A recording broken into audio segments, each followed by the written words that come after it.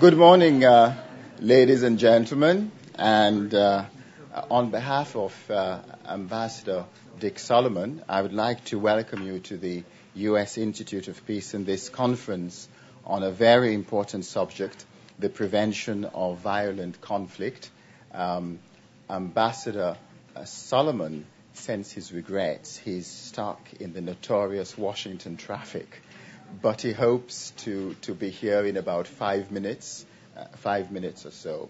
And he asked us to proceed, and then he will join us as soon as he gets here.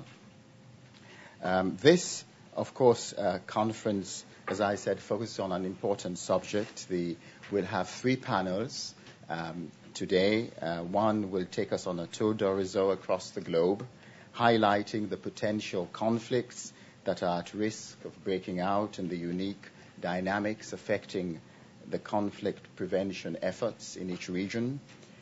Since the world is increasingly defined by global issues that transcend borders, we'll have a second panel which will look at critical cross-cutting challenges, the global economic system, governance, and non-proliferation of nuclear weapons. And we'll also have a panel on global conflict prevention initiatives, hearing about these ongoing efforts by the State Department, the EU, the UN, and civil society groups should help us identify the critical gaps and an action agenda going forward. And we're also, of course, pleased that the conference will conclude with a tribute to Dr. David Hamburg. Nice to see you, David. And Ambassador Solomon, of course, will give some remarks at that tribute to David at the end of the conference. And my apologies for being a little late. Tara and Mary have reminded us about President Kennedy's speech 50 years ago at American University. He announced the establishment of the Peace Corps on that occasion, and we're still working at building those institutions, and I want to comment very briefly before we get into today's events about what this institution is trying to do in the service of preventing, managing, and resolving violent conflicts.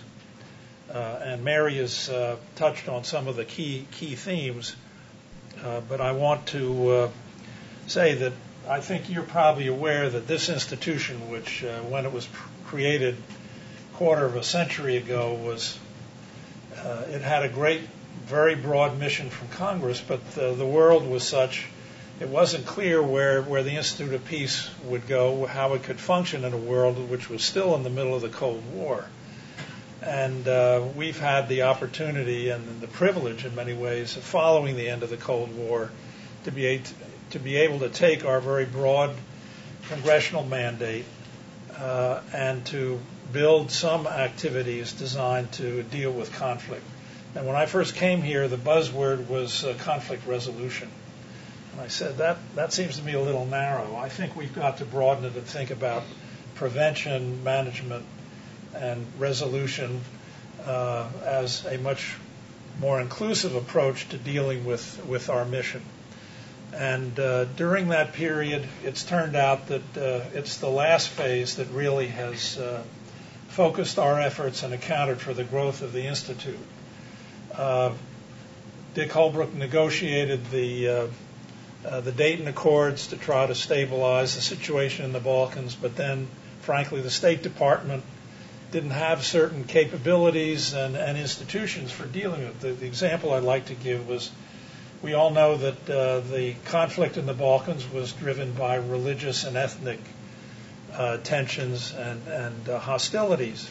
Well, the State Department does not have a Bureau of Religious Affairs, and it hadn't been structured to deal with the kinds of ethnic conflicts that were emerging after the collapse of the Soviet Union. Well, we did have a program in religion and peacemaking, and we got our analytical folks and academics out of their offices into the Balkans, and they did some very good work helping the different ethnic and religious communities in the Balkans organize themselves to try to promote reconciliation. And on it went from there, where because we were small, because we had this broad charter from Congress, we were able to do some innovative things. General Tony Zinni called me about the same time and said, I've got these war fighters, my Marines, but the Clinton administration is sending them around the world on peacekeeping missions. Would you help us retrain them?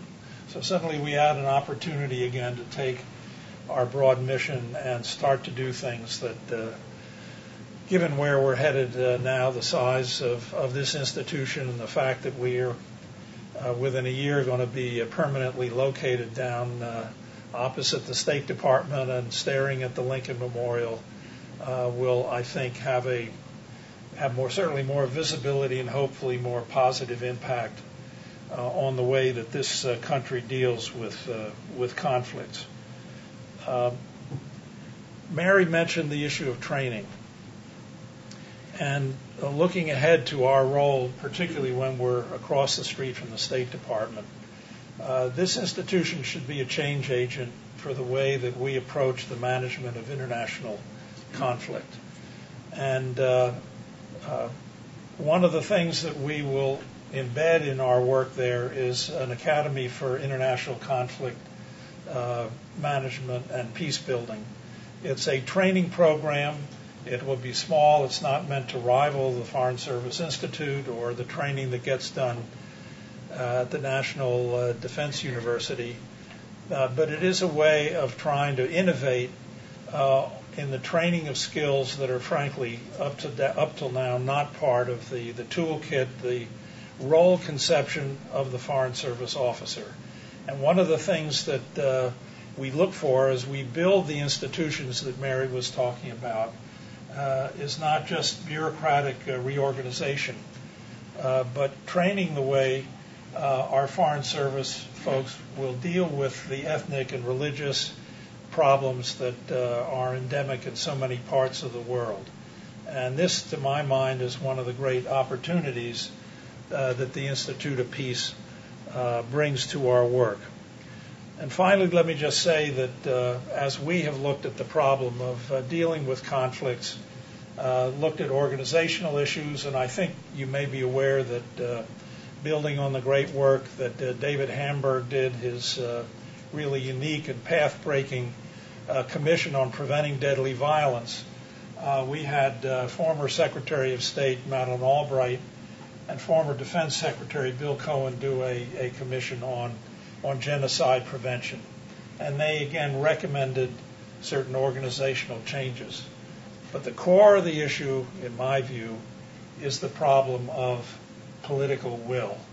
That we can get early warning. We can reorganize certain aspects of the government. But unless we can change the way we think about managing conflict, unless we can somehow operationalize the insight that we all recognize when we look at conflict situations, we all know that preventive action is cheaper in money, it's cheaper in saving lives, but somehow generating the action, and a lot of this relates to Congress authorizing or appropriating money, as well as administrations deciding that they will commit, in many ways, troops.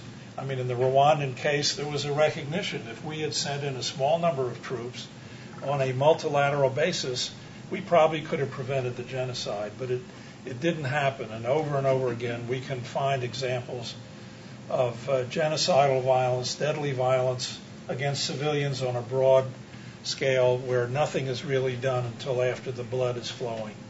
And so figuring out the ways to generate political will in some ways is the capstone of this effort to effectively deal with preventive approaches to managing conflict. Well, again, we're really delighted that you're all here today. We're due credit to Abby Williams, who's the director of our Center for Conflict Analysis and Preventive Action. We've had an overflow turnout of folks here. It's clear we need a bigger facility, and within a year we'll be in one. And let me just conclude by saying I'm really delighted that David Hamburg is with us today. We do want to give recognition that the conclusion of this session for all that he has done for leadership in this area of activity. So again, thank you all for coming, and I know you're going to have a very creative day. And Mary, thank you. Thank you all very much. I understand, panelists, we're also speaking to a live webcast and a number of people in some overflow rooms. So we thank you very much, all of you, for your participation. My name is Marc Grossman. I have the easiest job today, which is to chair this panel with these 5 speakers. I just thought I'd make a couple of comments by way of introduction. First of all, I thought it was very interesting in the first hour or so to hear Harold Nicholson's classic work, Diplomacy, Abby, brought together somehow with the national security strategy of the United States of America. And although I suspect that these 2 books would not be in anybody's book club over the next few months, as I was thinking about this during the break, there are actually quite a lot of very interesting lessons from Harold Nicholson's Diplomacy that apply to the questions of the national security strategy, and I think to this panel as well. And I recognize Nicholson's book is old, and there are no minorities as diplomats, and there are women as diplomats. But the idea of simultaneity, the idea that who we choose as our diplomats matters, and very importantly, as Dick Solomon just said, what kind of professional education we give to our diplomats is also extremely important. And I thought that a lot of the themes that Nicholson hit on in some ways came through in this national security strategy, and I thought it was a very good way to get the day started. As I say, I've got an easy job, which is, first of all, to also honor David Hamburg. Thank you very much for being here. We're honored to be in your presence. To thank you all for this opportunity, and then to introduce this panel on regional challenges. And I think that for me, you all have the bios of all of the people who are here, so I won't take up any time in that regard. But we have people who are going to focus in on the questions not just of the region, but also how it relates to the questions of conflict prevention.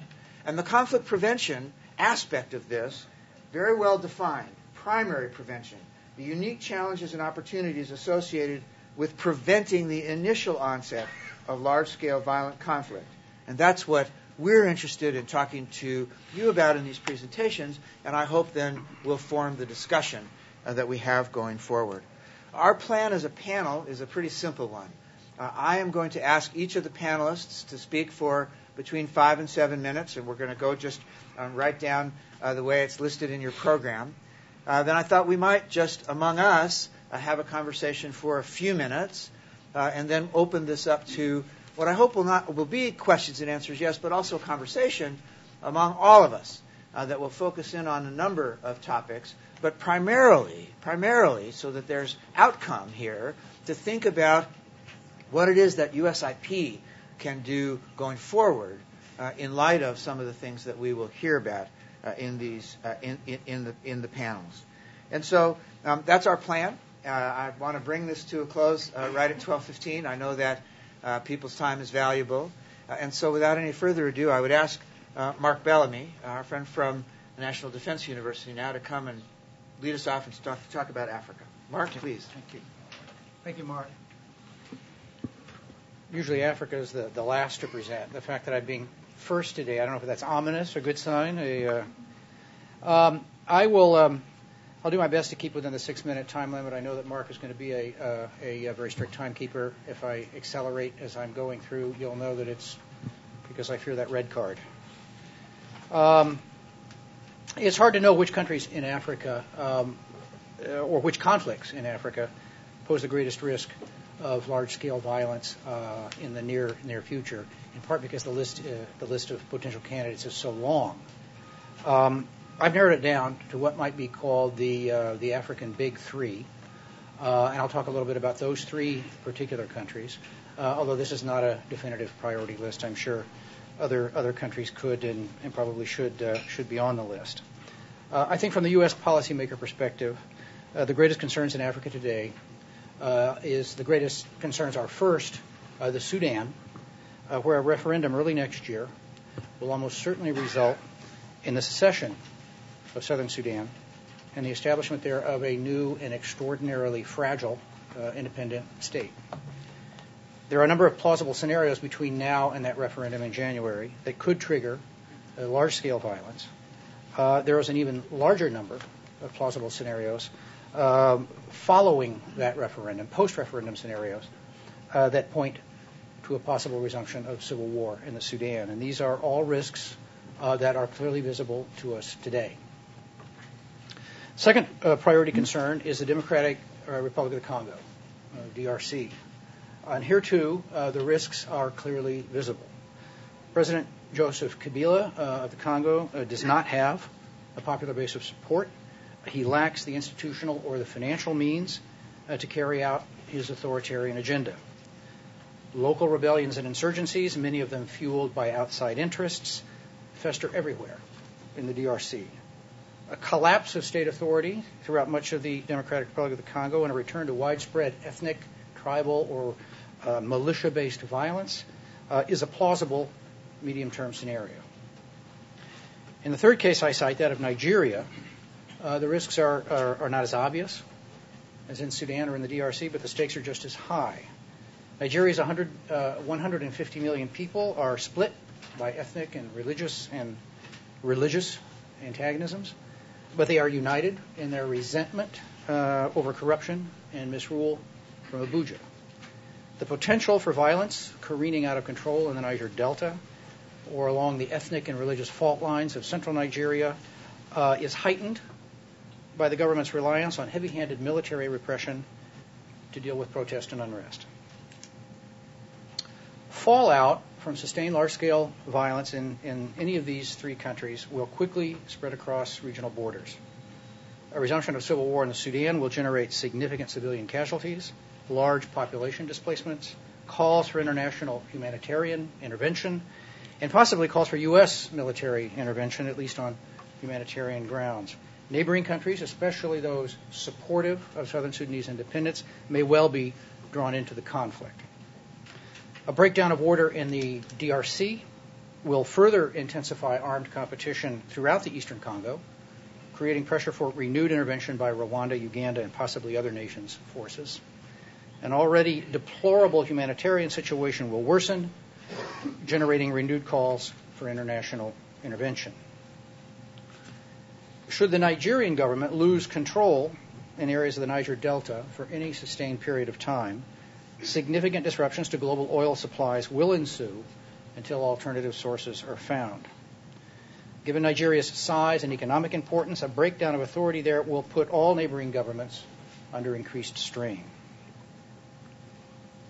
More generally, large-scale violence in resource-rich nations, such as the DRC and Nigeria, invites non-state actors, including international crime networks, to expand their reach and activities. This is already a significant problem in many areas of the mineral-rich DRC and in Nigeria, the Niger Delta, where by some estimates, $60 million of oil production each day is siphoned off and marketed illegally. What are the challenges to effective conflict prevention in Africa? There are many. I would argue that the most significant is the inability or the unwillingness of African governments to first admit that there's a problem or that there's a risk, and when a risk is admitted, to accept responsibility for managing it. In the three cases I've mentioned, governments have historically done more to exacerbate risks than they have to mitigate them.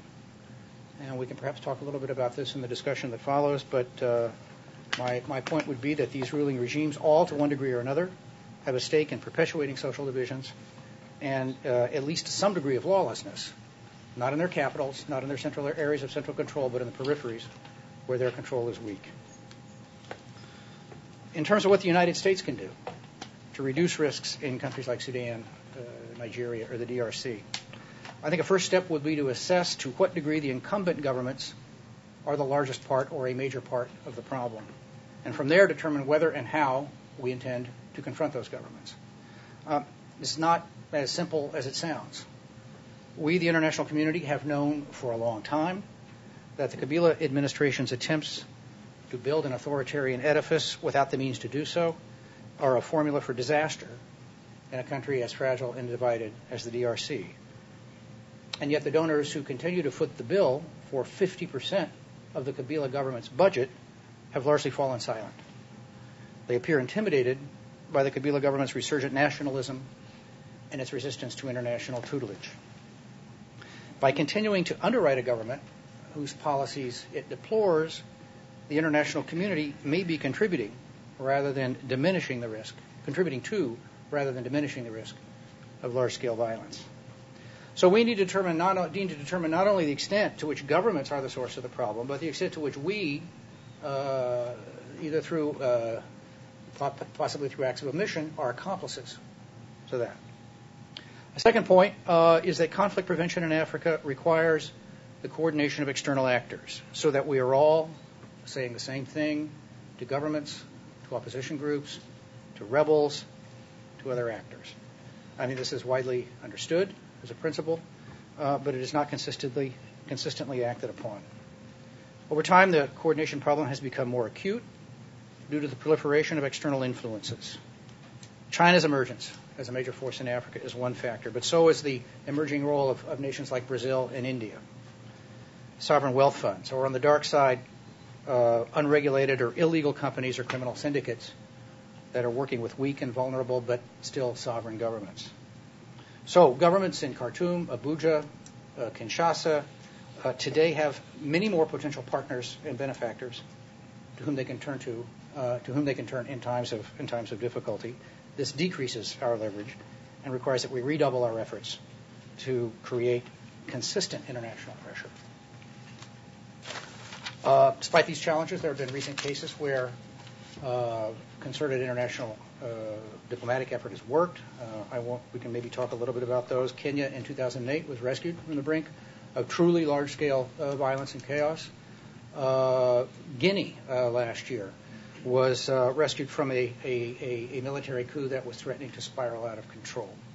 In both of these cases, unpopular governments were caught between a very disciplined and very effective broad-based international diplomatic effort on one side and a large block of domestic political opinion on the other. They didn't have much room for maneuver. They didn't have many places to go. These two interventions that we may want to talk about were strongly supported by the United States and other major donors, but they were African-led. And this brings me to my final point. While the U.S. can and should play a catalytic role in steering diplomatic coalitions in the future to resolve or to prevent large-scale violence in Africa, it will inevitably be African leaders and African governments will play the lead role. That's not bad news. That's actually probably good news. There are a number of reasons to think that the African Union and African sub-regional organizations are in fact stepping up to this task and have been doing so over the past 10 years. Finally, I'd say that if we want to play a more proactive role, perhaps one of the best things we can do is try to reinforce that willingness, reinforce those nascent capabilities, work more with African regional institutions to ensure they are capable of playing that leadership role. I'll leave it there and look forward to our discussion. Thanks.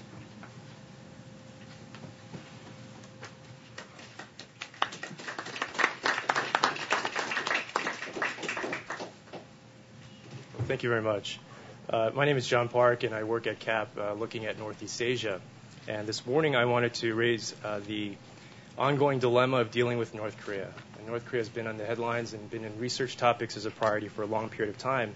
And the challenge is always to raise attention to North Korea and why it's a priority now. You'll hear that phrase over and over again in the literature, a lot of policy statements. If you go back to think tank reports from the mid-1990s and also congressional testimony, there's a consistent theme that North Korea is on the brink of collapse.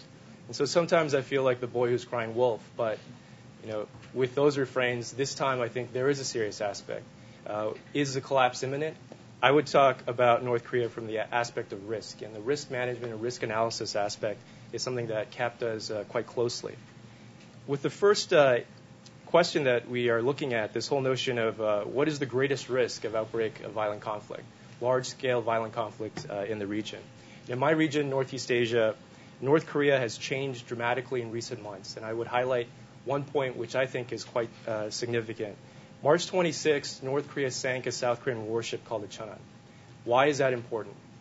For over a decade, North Korea was seen as weak, as a country that was on the brink of collapse because of a decrepit economy, country that engaged in nuclear weapons development, but for bargaining. Basically, the threat assessment about North Korea was of a weak state collapsing and the countries having to pick up the pieces. March 26 was different in the sense that you had North Korea carrying out this attack and the sinking of the Cheonan. Now North Korea is seen as a clear and present danger in a conventional military sense. And the countries, and specifically South Korea and the United States, to the context of their alliance, are responding in that manner. That is creating a certain reaction, feeding into reaction cycle that is currently happening right now. From the Chinese perspective, certainly they've been monitoring, dealing with the situation very closely. But the way that they've been responding to the U.S.-South Korean alliance response, again, this cycle of reaction feeding into reaction, which merits careful monitoring. All of this is happening in the context of change internally as well in North Korea. So the confluence of external and internal change in North Korea is somewhat unprecedented. Usually it's one or the other. Right now, something that was hypothetical, Kim Jong-il's brother-in-law, Chang Song-taek, becoming the regent and many believing to be the orchestrator of the succession process, eventually the reins of power being handed over to Kim Jong-il's third son, Kim Jong-un, that process is underway. The hypothetical of Chang Song-taek as the regent of this process has now become a reality. But that leads to a dilemma of what do we know about Chang Song-taek? What do we know about this leadership succession process? What do we know about North Korean nuclear decision-making in this leadership process, especially as Kim Jong-il is ailing? All of these questions, I think, lead to a confluence of risks that are multiplying and something that, again, has to be monitored. Can we jump to the conclusion that something is imminent? I think that is still early to tell, but certainly we have to engage in these type of discussions within intergovernment, but also within the different groups that are dealing with this issue here in the United States as well as out in Asia. If we address the second question of what are the likely consequences of not only one but two new conflicts merging together, for Northeast Asia it's particularly difficult because there are no regional institutions. We have relied on alliances, different types of growing economic integration activities, announcements and developments of free trade arrangements and so forth. The greatest danger, I think, in the region is the fog of what the countries will do in a period of rapid and sudden instability in North Korea. And why is this the fog? I would highlight four particular areas. One is the real strong notion that the border between North Korea and China is something that is understood with an existing North Korea. If North Korea were to collapse, if there were to be sudden instability in North Korea, and the other countries would feel that their national interests were to be at stake, I think there's a high degree of probability that you would have countries implementing policies that are geared specifically to their national security and policies. The borders in this instance are only recognized between North Korea and China. So in the event of rapid collapse of North Korea, this whole notion of what that border means, I think, will come into play. The second issue of the concern area are the troops. Which troops would be involved in a situation of sudden instability in North Korea? This all has a direct correlation to the whole notion of preventing violent conflict, because in talking about these issues and what the indicators are and the signposts are, I think there's an ability to at least get on something of the same page. It'll be difficult to be exactly on the same part of the page, but certainly that is a priority right now. The third notion of what the missions will be, clarification of this point will be critical as well, because if we look at what the countries are looking to achieve, their goals are all different in the short term, in the medium term, and the long term. Already we're seeing some reaction from the Chinese side, and their concern is not related specifically to North Korea. And I would highlight that China, in looking at a lot of their activities and engaging in discussions with Chinese counterparts, you see a Chinese reaction right now that focuses on their concern about what they see as an expansion of the U.S.-South Korean alliance, the area of coverage. Already the Chinese are conducting what they view as something within their rights, and that's a live-fire exercise on their coastal waters in an area that would abut the areas where the U.S.-South Korean naval exercises would occur, most likely sometime this month. Let me move to the third part of the challenges that we face in effective conflict prevention. If these are the dangers and these are the risks that we're monitoring right now. The challenge is how to address these growing gaps. And the idea of the maps, as everyone has a different map in terms of the policy challenges that are really faced by all the countries related to the very quickly evolving situation in North Korea. And also these differences in goals. We don't really know why the countries have specific motives and how they're changing, which points to all the more in the challenge of the need to have these Track 1.5 dialogues. Track 1.5, a quick word there, is something that is different from Track 2 in the sense that we are engaging a lot of government officials in these dialogues. The Institute has been running recurring dialogues with counterparts in China, and with Japan and South Korea. And the notion of having these recurring dialogues is very important because we're able to monitor how the different countries are changing in their perception of signposts in this situation right now. The last point I wanted to mention is the notion of what the U.S. government can do right now in reducing the risk of a new conflict breaking out in the Korean Peninsula. First and foremost, the United States successively has laid out different priorities, some consistent, others that have changed according to how the situation is evolving. But there has been a gap in terms of the engagement mechanism. And this isn't really a function of the government per se, but I think institutes like USIP, where through these Track 1.5 dialogues, we would be able to have this recurring engagement with partners out in the region. The final point that I'd like to raise is that within this, as we look at the three elements today of the principles, policies, and practice, as it relates to Northeast Asia and preventing conflict, the three operational aspects of convening, mapping, and capacity building are priorities right now. Thank you.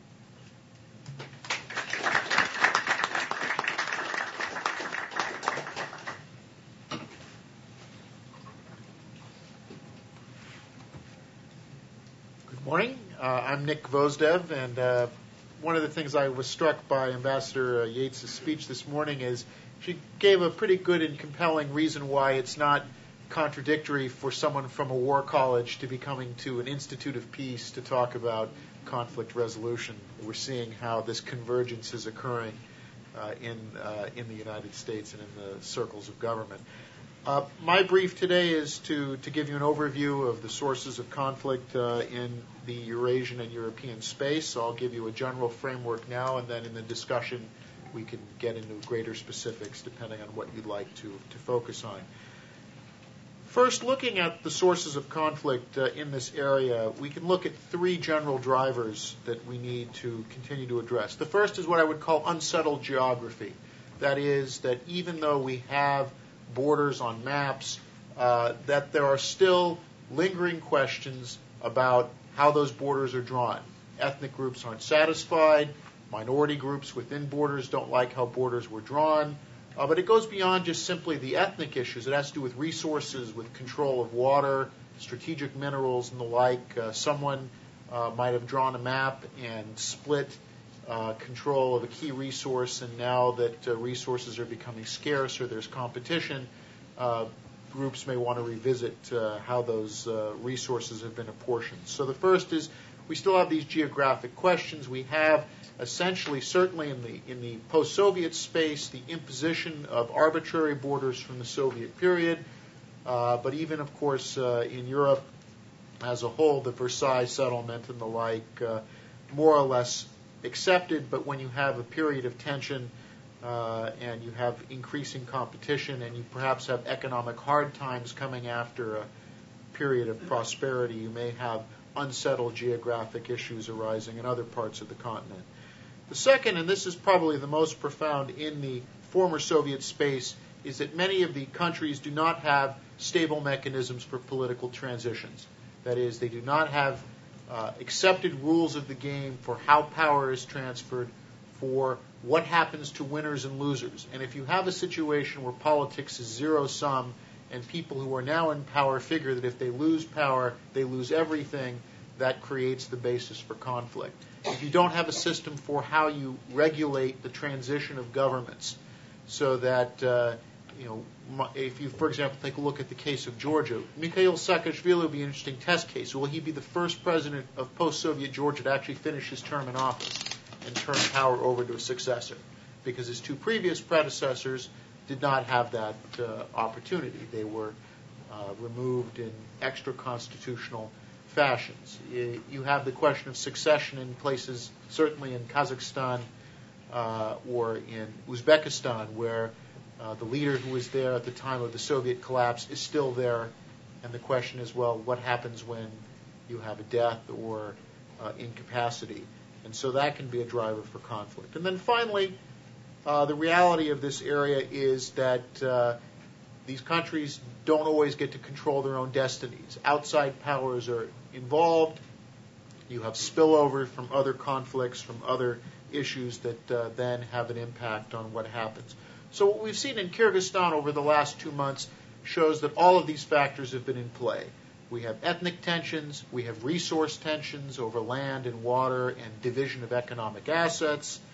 We've had two governments that were overthrown in the last 5 years where there was no mechanism for transition. We've had the disruptions from ongoing conflicts in Afghanistan. We have the involvement and interest in meddling of outside powers, Russia, the United States, China, and other players in the area. So all of these things have come together in Kyrgyzstan. All these factors are present there, and what makes it difficult to resolve. When we look at future trouble spots where conflicts may arise, first and foremost, throughout this area, it may be for low-level violence, not massive outbreaks of violence, but the reality is that throughout the European and Eurasian space, questions of immigration, national identity, the cohesiveness of the nation-state versus demands of regions for greater autonomy. You may see the resumption of low-level violent campaigns. Generally, the ability to tap down these conflicts have been as long as economic times are good, as we've certainly seen in places like Northern Ireland. If the economy is doing well, people have less incentive for violence, but if the economic crisis continues, we may see the resumption of conflict in some of these areas. We have the trouble spots, the Fergana Valley in Central Asia, particularly with what happens with water resources there. The Caucasus may be quiet, but it's certainly not resolved, and we do not see much movement, if any at all, with any of those conflicts. And then when you consider the continuing presence of armed formations and large numbers of small arms and the like, it's definitely a tinderbox that all it takes is a spark to restart. The Balkans, again, the Dayton Accords and other things froze conflicts. They stopped immediate conflicts, but they did not provide long-term mechanisms for reconciliation. The willingness, again, of the European Union and others to continue to fund, to buy off conflicts, essentially, by providing large amounts of aid. How long can this continue in the state that the European Union may find itself in economically? And as the European Union has begun to withdraw and disengage from the Eurasian space, that opens the possibility of a resumption there. Finally, I would add, just as another area zone, is the Arctic as a zone of conflict, as the ice melts, as resources open up, as demand for resources increases, you may see the possibility of conflict picking up there. The good news is that this area of the world has relatively well-established mechanisms for resolution. There are a lot of incentives in place in many of these areas for people to try to avoid conflicts. The bad news is, or the areas of concern that I would see here, is that much of our emphasis over the last 2 decades, particularly again in the post-Soviet space, was on freezing conflicts. We wanted to stop violence. We wanted to stop people from being killed. We froze things, but we didn't necessarily have in place the mechanisms that would lead for resolution. Now that we're starting to see some of these conflicts thaw out, the risk that simply freezing a conflict and hoping that it will go away over time is not a long-term strategy. We may need to be revisiting, particularly in some of these areas that we're not going to be able to prevent conflicts from breaking out, but the prophylactic measures that we'll need to make sure that a conflict doesn't spread. In essence, creating areas where conflict may rage, it may not be solved, and we're trying to create zones around it to prevent, just as we do with fires, wildfires in California, you let the fire burn itself out and make sure it doesn't spread in the hills. 3 things just to conclude with in looking towards the future that may require some changes in policy or may require us to reconceive of things. I certainly believe that the principle of the Helsinki Accords, which is you do not allow for border changes by violence, that has to be a principle that's upheld. We've often, however, translated that to mean that there can be no border changes, no territorial adjustment at all. And I think we may need to revisit the question not of using violence or allowing people who have engaged in violence to change borders, but to encourage countries to come together, regions and breakaway regions, to come together and perhaps open up the possibility that there can be revisions of the territorial settlements, that the Stalinist territorial settlement in the Soviet Union, the Versailles plus territorial settlements in other parts of Europe might be open to revision through negotiation, and I would really stress that. We're not saying we're just going to recognize what you were able to seize 20 or 30 years ago in a frozen conflict and we're just going to live with it. The question about encouraging stakeholders to perhaps be open to that idea. The second thing, of course, is in conflict resolution, conflict prevention modes of trying to build up greater stakeholders in transitions. That is, that moving away from people thinking that you have zero-sum political outcomes, that if there's a change, they risk losing everything, which then causes them to sort of say, well, it's better to keep what we have and to keep it frozen rather than to even admit the possibility of a potential settlement if you think you might lose out. Finally, and this is more for the realm of in the security area, for this part, we had a lot of emphasis in the 1990s on NATO being the primary provider of security. The rise of the Shanghai Cooperation Organization in the Eurasian space raises the question of thinking forward about whether or not there needs to be more of a relationship between Brussels and the Shanghai grouping in terms of thinking about joint missions, joint operations for this part of the world. Not thinking of it as NATO will go in and solve it, but that NATO reaching out and perhaps having a much more institutionalized relationship with the SCO than it's had up to this point. So those would be the three areas where I think we may need to think more for the 21st century on this issue. And with that, not to take any more time, I'll stop there.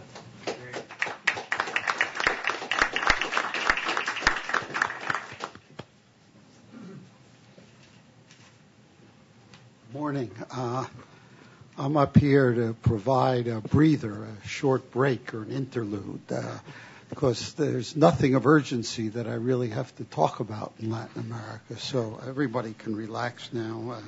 Hope no one gets up and goes out and starts texting. But basically, Latin America just is not threatened by the kinds of situations, crises that we've heard in the other regions. In fact, last year, as many of you know, the region was, including the U.S. policy, was consumed by Honduras, and it became known as the Honduran crisis, the crisis of Honduras. And we used that very frequently until at a board meeting, one of my board members who is not associated with Latin America particularly said, "Crisis? You call that a crisis?" And that's true. I mean, there was no bloodshed virtually at all involved. There was certainly military was involved very quickly, but in any event, I think that Latin America does differ from the other regions we've heard about today. It has just very few conflicts of the kind we've been talking about, either interstate or internal struggles over power, authority, territory, what have you. The last interstate war in Latin America was over very, very quickly. It occurred in 1995, and indeed the two presidents of Peru and Ecuador were here at the Institute of Peace in a joint program with the Inter-AmericanDialogue to sort of celebrate their peacemaking. So it was a very interesting and internal wars in Latin America. There's been some of those. The most publicized ones were mostly resolved. Central America and Nicaragua, El Salvador and Guatemala, which had U.S. involvement, were settled or largely settled in the 1990s. People from both sides now participate in government. There's been changes of government from one side to the other side of the conflicts. There are guerrillas in power now in 2 of the 5 Central American countries. One major conflict does remain in Colombia, where the government faces actually two guerrilla armies. But that's a war that the government is clearly winning. There's little question, with considerable assistance from the United States. Almost every Colombian feels greater security today than almost any time previously, and certainly over the past 8 or 10 years, it's really been a remarkable change, and it's not surprising that the current president is the person who most sort of associated with the current president was easily elected with some 70% of the vote, because the people do see real, strong, and deep improvements in the country. And what had been a deep ideological battle that occasionally seemed to actually threaten the government is now basically over territory and control of the narcotics trade more than it is over great ideology or the potential for assuming any kind of power. Outside of Colombia, there's occasional guerrillas in Peru now, and old Sendero Luminoso, the Shining Path, but not very much more than that. The dangers of interstate conflict, I would suggest there's probably only one serious danger right now. It's possibly between Venezuela and Colombia. I don't think that will happen because of any intentional acts on either side. I think if could occur because of some pushing and shoving. I frankly also don't think it's very likely. The source, if there is any, is Venezuela seems, and I suspect they are convinced, or they've convinced themselves that the U.S. wants a change in the Venezuelan regime. At least they have some evidence to back that up, and we'll do it through Colombia, that Colombia will be the instrument, and this has put the Venezuelans on some alert. The Colombians, and I think they probably have a better case to make, see Venezuela as assisting the guerrillas, and with the danger basically that they're going to prolong the war in Colombia. Not that that's the big danger of that more than anything, is just that by providing refuge, access to arms, access to more money, that this can be continued. But I still think on the end that this will remain below the threshold of really having any kind of interstate warfare. Let me say there's also been some concern in Latin America about an arms race over recent years, and there has been some expenditures. I think it's been overblown, frankly, as does the Swedish Institute of Strategic Studies that sort of suggests that as well. I'd be happy to talk about that, but I wanted to move on to be able to complete this in the time allotted. So I'll be happy to talk about arms races.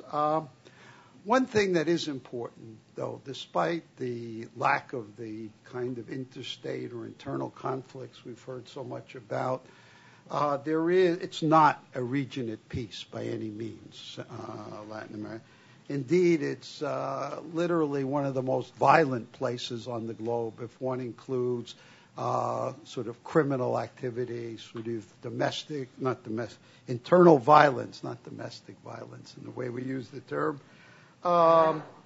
Let me just give you a few numbers, and then 6 out of the 10 countries with the highest homicide rates in the world are in Latin America. So are 9 out of 15 and 17 out of 30 Latin American and Caribbean countries are among the most violent in the world. Mexico, incidentally, which we hear so much about the violence, is only 17th in the world. So there's quite a number of Latin American countries that are more violent than Mexico. And just to give you some comparative, in Western Europe there are 1.5 homicides. I guess it's per 100,000 people. I'm not sure what the denominator is, but In the USA, the number is 6 per 100,000. In Honduras, it's 60, some 10 times the U.S., 40 times Western Europe. Brazil, it's 26, which is 4.5 times the United States per capita. And Mexico, it's something like 10, which is quite a bit below Brazil, interestingly, even though we hear most of the violence about Mexico. And let me say, I think also this is violence that is not sort of just, well, it happens. It happened in New York and happens in Chicago, and but it really is threatening to political stability in many countries, certainly to democratic stability. The rule of law is. And it's not so much in a place like Mexico. I think Mexico is badly shaken up by it. It's having tremendous impacts politically. But it's really that the smaller countries of Central America and the Caribbean that the dangers are much greater. They just don't have the institutions, the resources to deal with this. And again, the amount of violence, corruption, and also the kind of nasty backlash against crime that has its own problems emerges. And let me just say that if Mexico is somehow successful, you're going to see just 15 other countries in the immediate area just inundated with the crime and violence as well. So you have a problem that you can't deal with it in any single country. You really have to deal with it, and I could go more into that. Let me just say that on the whole, though, that there is no good way that I've seen so far of dealing with this. We're watching in Mexico where there's now a terrific internal debate about how to manage the crime and violence. Was it right to really sort of launch a full-scale campaign to try to deal with the drug trafficking and other criminal activity, or was that a mistake and it's better to sort of live with sort of this infection and the corruption that occurs and but you feel less threatened than you have. And this is a debate that's playing out. I think that it's playing out a bit in our own drug policy in Latin America, which is obviously associated with this criminal. But I think this is one area that if I had to suggest that from my very parochial perspective that would be worth the Institute taking on is precisely this crime and violence. I think it's really as threatening in many respects as some of the civil wars were once in Central America, for example. I don't think there's any question. Let me just, do I have 2 more minutes? No, I don't have 2 more minutes. I do, but I'm going to take one. Let me just say, I want to say a little about lessons, but one of the things that occurred to me, though, is shouldn't Latin America then be sort of play more of a global role in this sort of peace? I mean, here's a region that has avoided the kinds of conflicts that is so brutalized so much of the world. And can Latin America play more of an international role? And the fact is, there's a big question about that. But I think it's worth examining on issues like non-proliferation. We have the Brazil-Turkey negotiation with Iran, which I'm not sure was terribly helpful. But the fact is that they were engaged on that issue. And could that be turned toward more constructive? Similarly, peacekeeping, they've done an extraordinary job in Haiti. Uruguay has more peacekeepers per capita than almost any country in the world. Again, that's another. And then support for multilateral institutions. One thing, Latin America has probably more multilateral institutions per square inch than anybody else. But again, it might be something to think about. Thank you.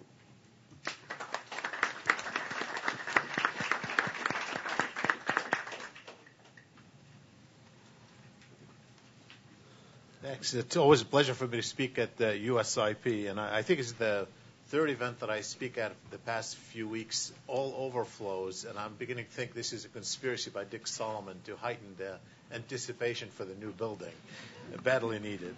I also would like to acknowledge David Hamburg, who just stepped out, but who has contributed so much to research on conflict prevention.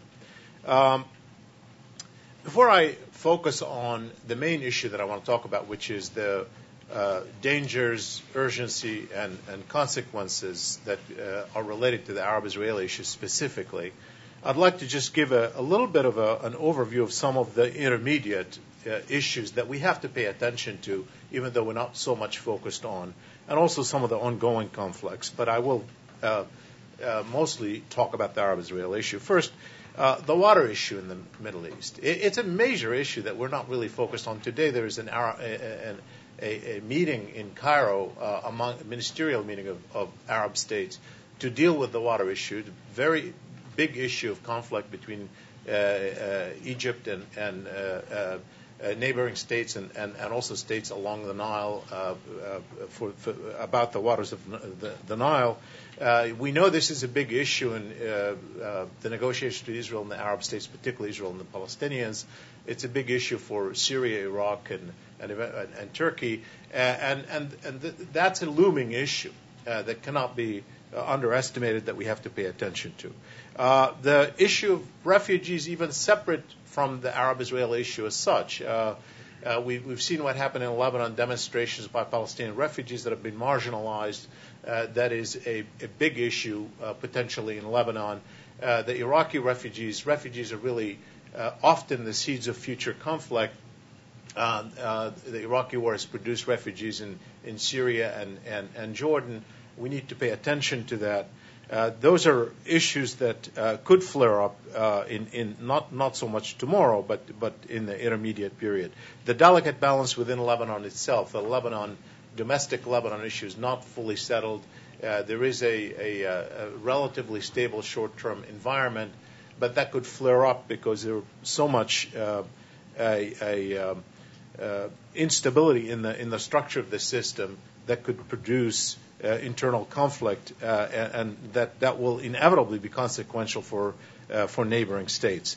There is another issue that I think comes out of the Iraq War, which I call a major change in the distribution of regional power that is destabilizing and that we have to pay attention to.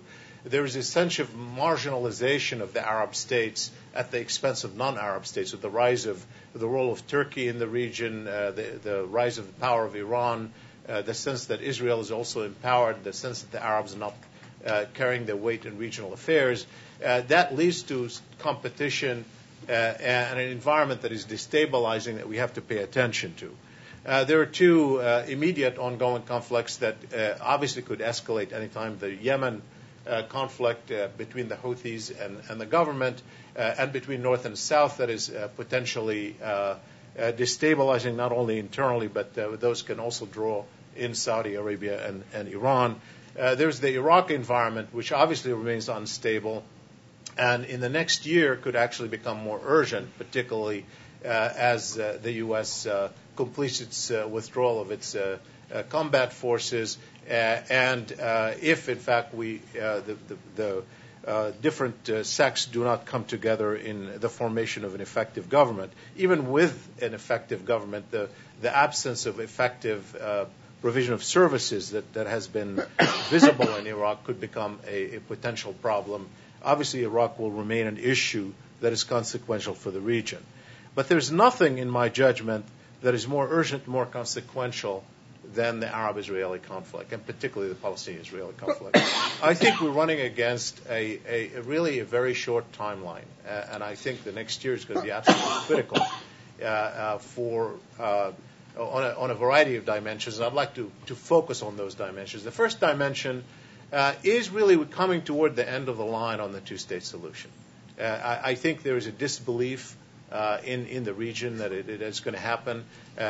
My public opinion polls show that half of the population no longer believe it's possible at all, ever. And that's, I think, increasing. I expect that by the day.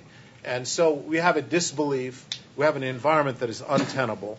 And clearly, even in the West Bank, before we talk about Gaza and Hamas, I think an environment where, although there's some economic improvement and stability, it's still not a natural environment. And I think that what's holding it together is not the economic prosperity. That's something that is good. There is not, by the way, economic prosperity. We're talking about it in comparison to what it was a few years ago, or in comparison to Hamas, is an improvement. But it is not a sustainable environment. It's still an environment of occupation. And I think that if we don't have some breakthrough in the coming year, I think we're facing the prospect of a third intifada. I think that is not something to be underestimated. And we know what the consequences would be, not only for Israel and the Palestinians, but for the region and the U.S. Gaza is the situation in Gaza is untenable. It's simply untenable. And I'm talking about, in part, of course, the humanitarian situation there, that is just not sustainable. But beyond the humanitarian situation, I think the role of Hamas is unsustainable.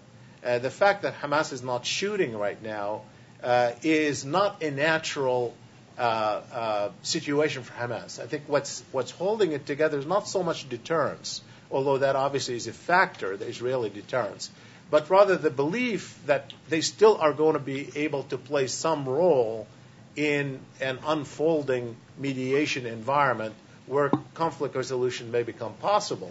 So they still are holding some hope that something's going to happen in which they're going to play a role.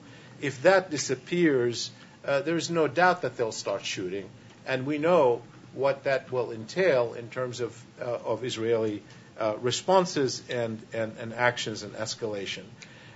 Israel versus Hamas, versus Hezbollah in Lebanon. I think in the short term, I do not expect that either one of them has an interest in starting a conflict. For a variety of reasons, both sides are not anxious to start a conflict. But that situation is highly unstable. A single incident could create a crisis that would lead to escalation that will go out of control.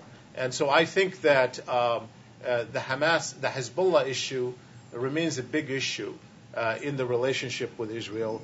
And I think that while it's unlikely that that either side is going to decide to wage war against the other in the foreseeable future, there are a number of scenarios that one can draw that can create an environment where one can anticipate conflict, an open conflict. Israel versus Iran. I think that the international sanctions may buy a little bit of time. Israelis are divided among themselves of whether it's wise or unwise for Israel to wage war on Iran. In some ways, the sanctions on Iran may increase the likelihood that some people who want to wage war on Iran preemptively will voice the need to carry it out, in part because I think there is a sense that the sanctions themselves will not reduce Iran's ability to pursue its nuclear program.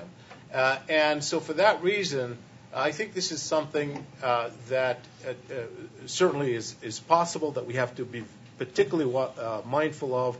I think it would not be in Israel's interest to wage war against Iran. I don't think it would be in America's interest for Israel to wage war against Iran. But I think it is a real scenario that we have to watch for, and we have to try to prevent.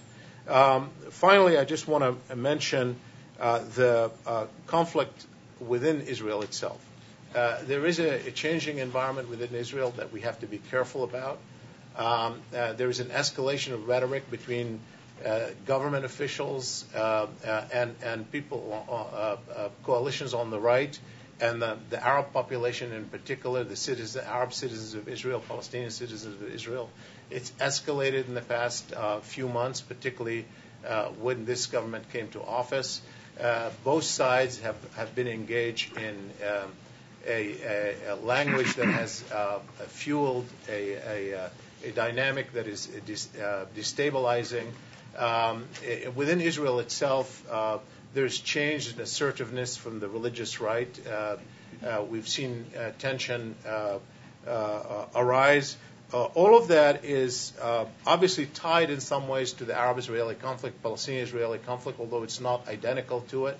And I think we have to be particularly watchful, those who are following the internal conflict, we have to be particularly watchful of that environment inside. This is an extremely consequential issue. I think the Arab-Israeli issue is not just about Arabs and Israelis, it's not about Palestinians and Israelis. It is consequential for the rest of the region and beyond. I call it the prism of pain through which Arabs and many Muslims see the world. What happens on that issue is critical for American foreign policy. If you look at the decline of the perception, the image of the U.S. in the past year since the Obama administration has come to office, the primary issue of complaint across the board is this single issue of the Palestinian-Israeli conflict. When President Clinton, when Secretary of State Clinton spoke in Washington a few weeks ago, she was comparing her vision of how the international community saw the Arab-Israeli issue in the 1990s when she was First Lady versus now when she's Secretary of State. And she said in the mid-90s, when I used to go around with President Clinton and meet with world leaders across the board, very few people used to raise the Arab-Israeli issue. Today, almost every leader around the world will raise this issue as the number one, number two, or number three issue in the global priorities. This is a global issue. It is consequential. This has to be, I think, the most urgent issue that we have to pay attention to. Thank you.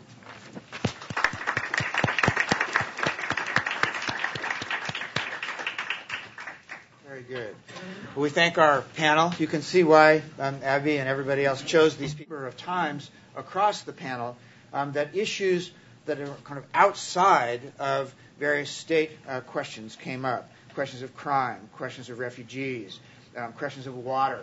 All these things seem to me very much to define the future as we're going forward.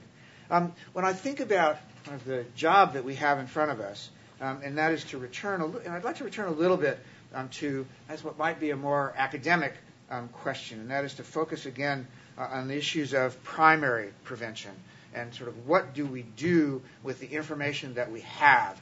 And the information that we have has been developed now by institutes like the U.S. Institute for Peace.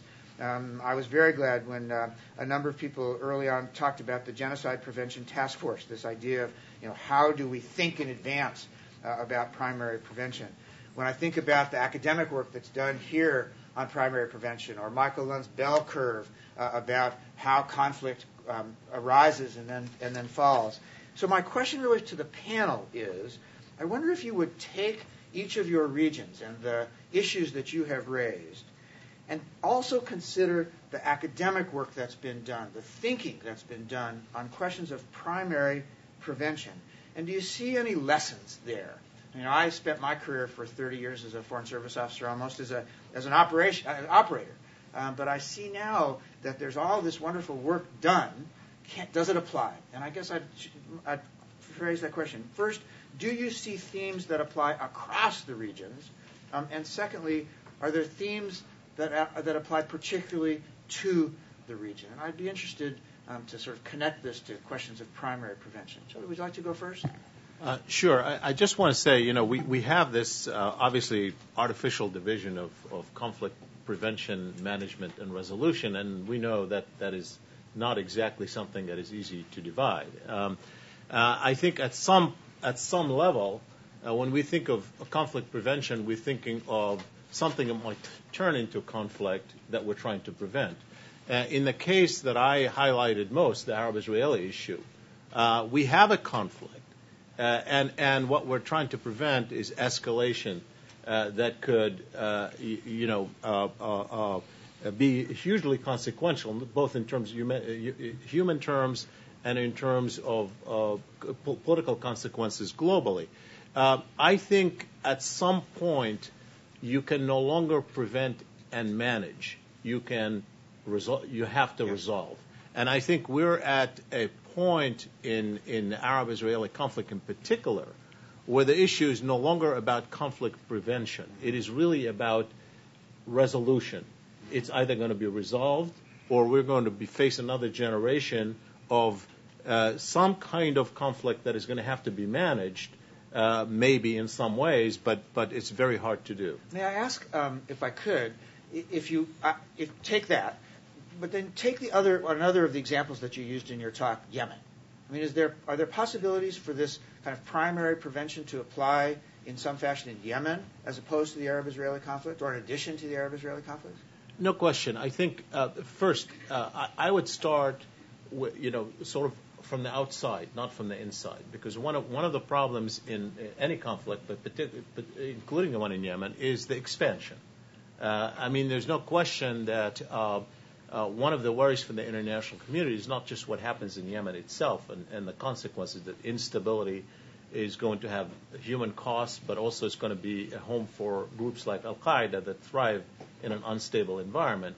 But the fact that it could draw players like Iran and also Saudi Arabia, it already has up to a point, but it could draw them in more. I think that you need to create a regional regime that deals with it. We've learned that about Iraq as well, that you can't just look at it in isolation, because in the end, those conflicts, there are a lot of players outside who have an interest in what happens inside. And unless you figure out a mechanism to bring them on board, to coordinate, to work together, where they're an asset to prevent the conflict, not a source of fueling that conflict down the road, I think you cannot succeed. And I think in Iraq in particular, this is going to become more important as we move ahead. Thank you. Maybe I just then talk to John Park. One of the things that you raised in the North Korea example was the question of refugees, North Korea, China. But is there a primary prevention strategy that you'd be working on today to deal with the potential of a refugee crisis in North Korea, both to deal with the North Korean psychology in this, but also the psychology in Beijing?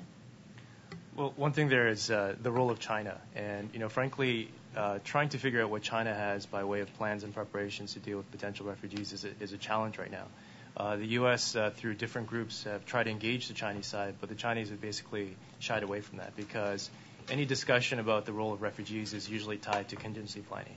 And that has a direct connotation to state collapse, which the Chinese government is adamant about preventing.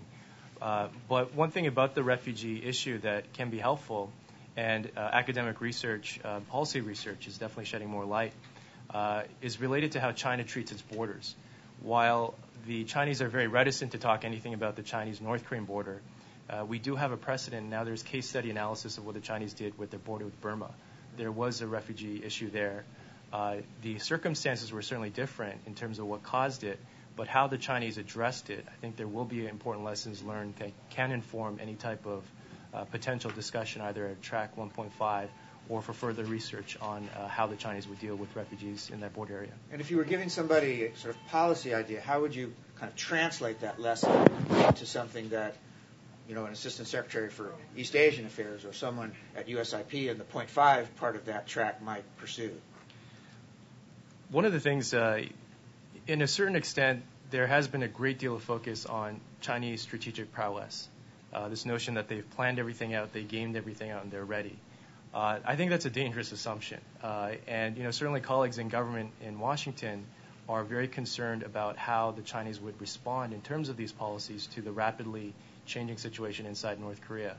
A lesson that I think can be drawn from the Chinese experience in a place like Burma and how that can inform discussions between government officials is in this area that if North Korea is still contentious for the Chinese government, how can you argue by analogy? Because one thing that we do know is that the types of capabilities the Chinese have arrayed on their border regions are similar. So People's Armed Police, they have very specific roles and responsibilities and missions. If there's a way to talk about the Burmese case, I think we would be able to draw out some potential practices that the Chinese may apply in the North Korean case. Interesting. Any other panelists on this question of the sort of lessons of primary prevention to the issues, to the regional issues that you raised, Marc? Well, primary prevention is sometimes a very hard thing to do. and I'm thinking in an African context, and take my example of Nigeria, if we were to go to the Nigerians and say, we've given this a lot of thought, and we think that in 6 to 12 months there's an 85% chance of you, the reaction is going to be very swift and indignant, and we're going to be shown the door. Trying to get these nations to repent, is sometimes a tough thing. On the other hand, it's probably worth keeping in mind that many of the prevention problems we face are old conflicts. The other two I mentioned, Sudan and the Congo, the reason that prevention is necessary is that the previous attempts to fix these problems have not been fully implemented.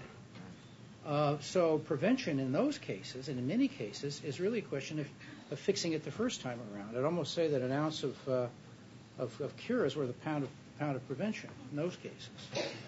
So primary prevention, I think, in many cases, is a question of enforcing the peace agreements and carrying out the undertakings that have already been arrived at. Good, thank you, Peter. I'm not sure this responds to your question very well, but there is one thing, a real difference between dealing with the kinds of conflicts that most of the other panelists have talked about and the crime, internal violence problem that I tended to focus on, in that you can solve conflicts of the more, let's call it traditional kind, I don't know how else to, country by country in some ways, in some situations. In other words, I think if you ended the conflict in Colombia, for example, now in Latin America, it would be ended and it would be over, and you would have a region then that didn't have conflict.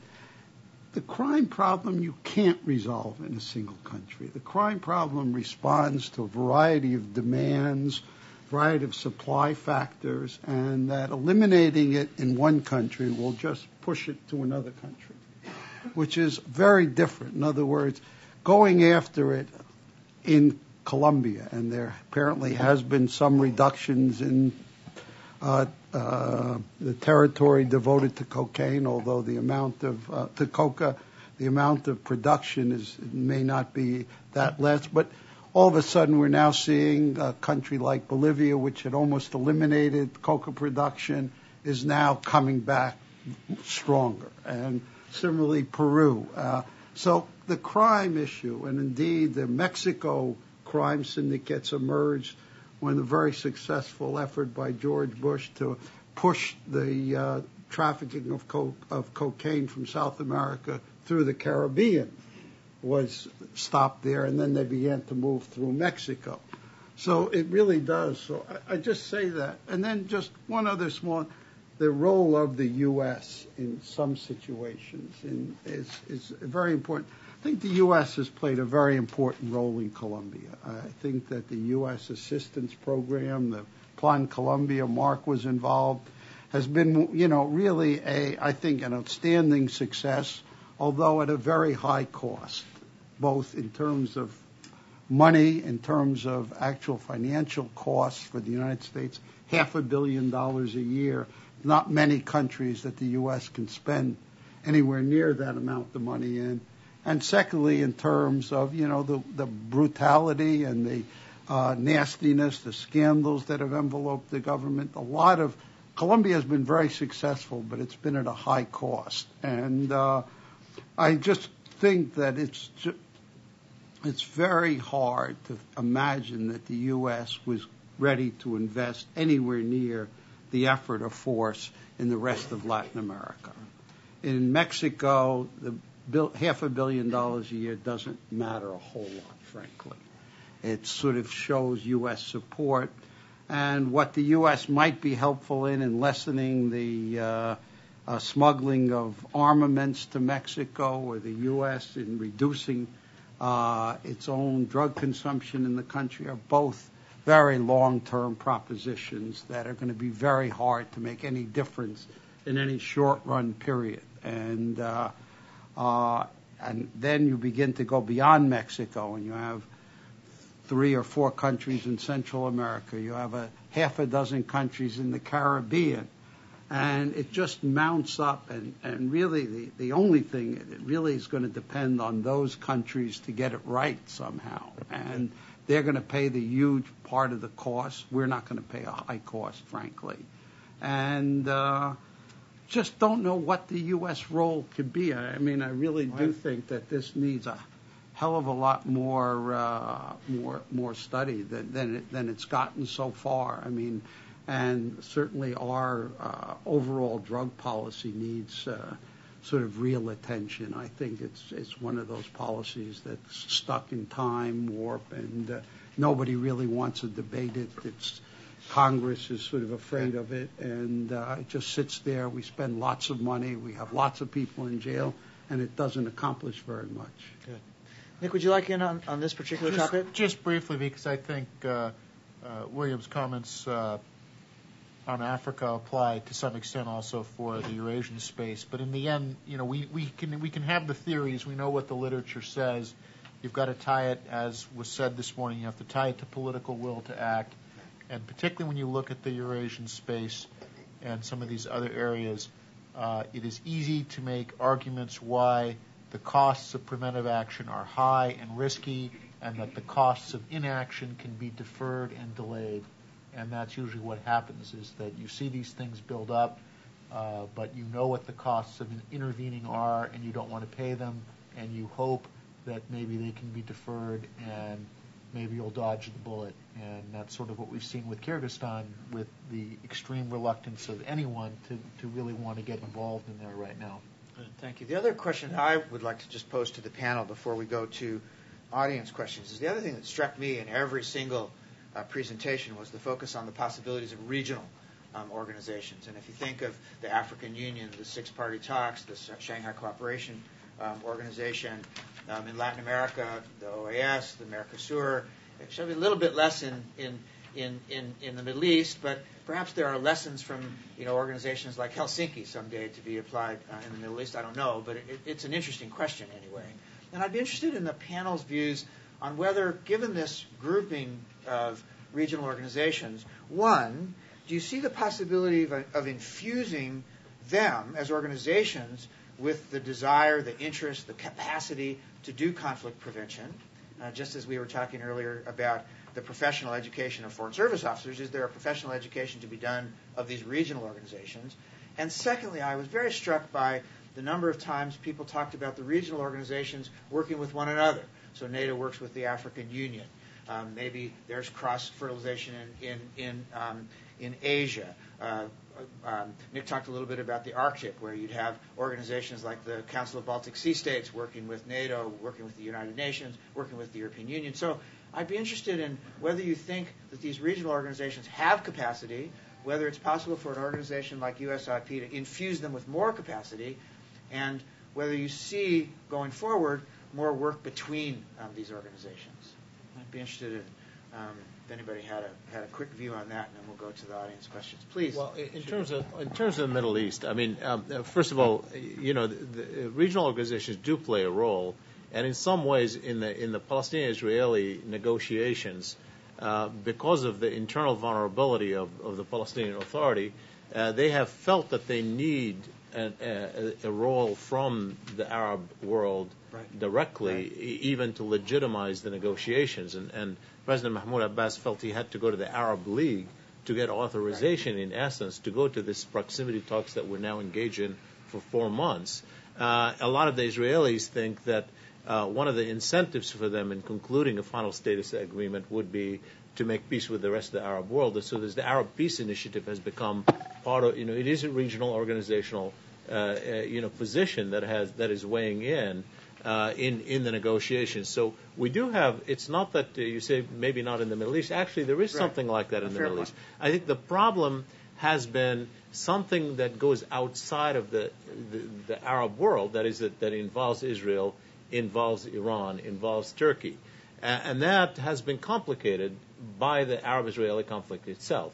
And recently, by the problem that I laid out up front, which is that after the Iraq war, there is a sense of weakness in the Arab world, and Arabs are somewhat concerned about bringing Turkey in, or bringing Iran in, or bringing Israel in, because they feel they're marginalized, and these powers are weighing in on their issues, what they believe their issues, including Iraq. So there's a little bit of discomfort with that.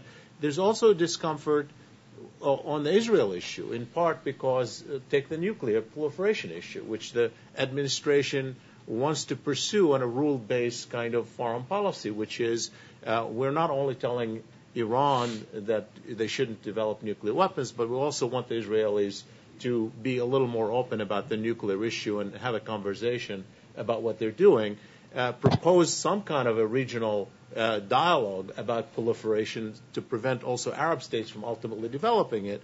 Well, how could you do it when you have the environment with the Israelis obviously are reluctant for their own, because of the conflict itself, the relationship with Iran. So I think it's a bit difficult, but it is the way to go.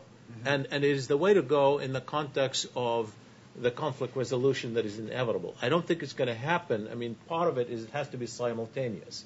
In some ways, you have to put these ideas on the table. You have to make them catch as ideas. I think the administration is actually doing the right thing while we don't have a mechanism yet, or we don't have an organization yet. Raising the issues matters.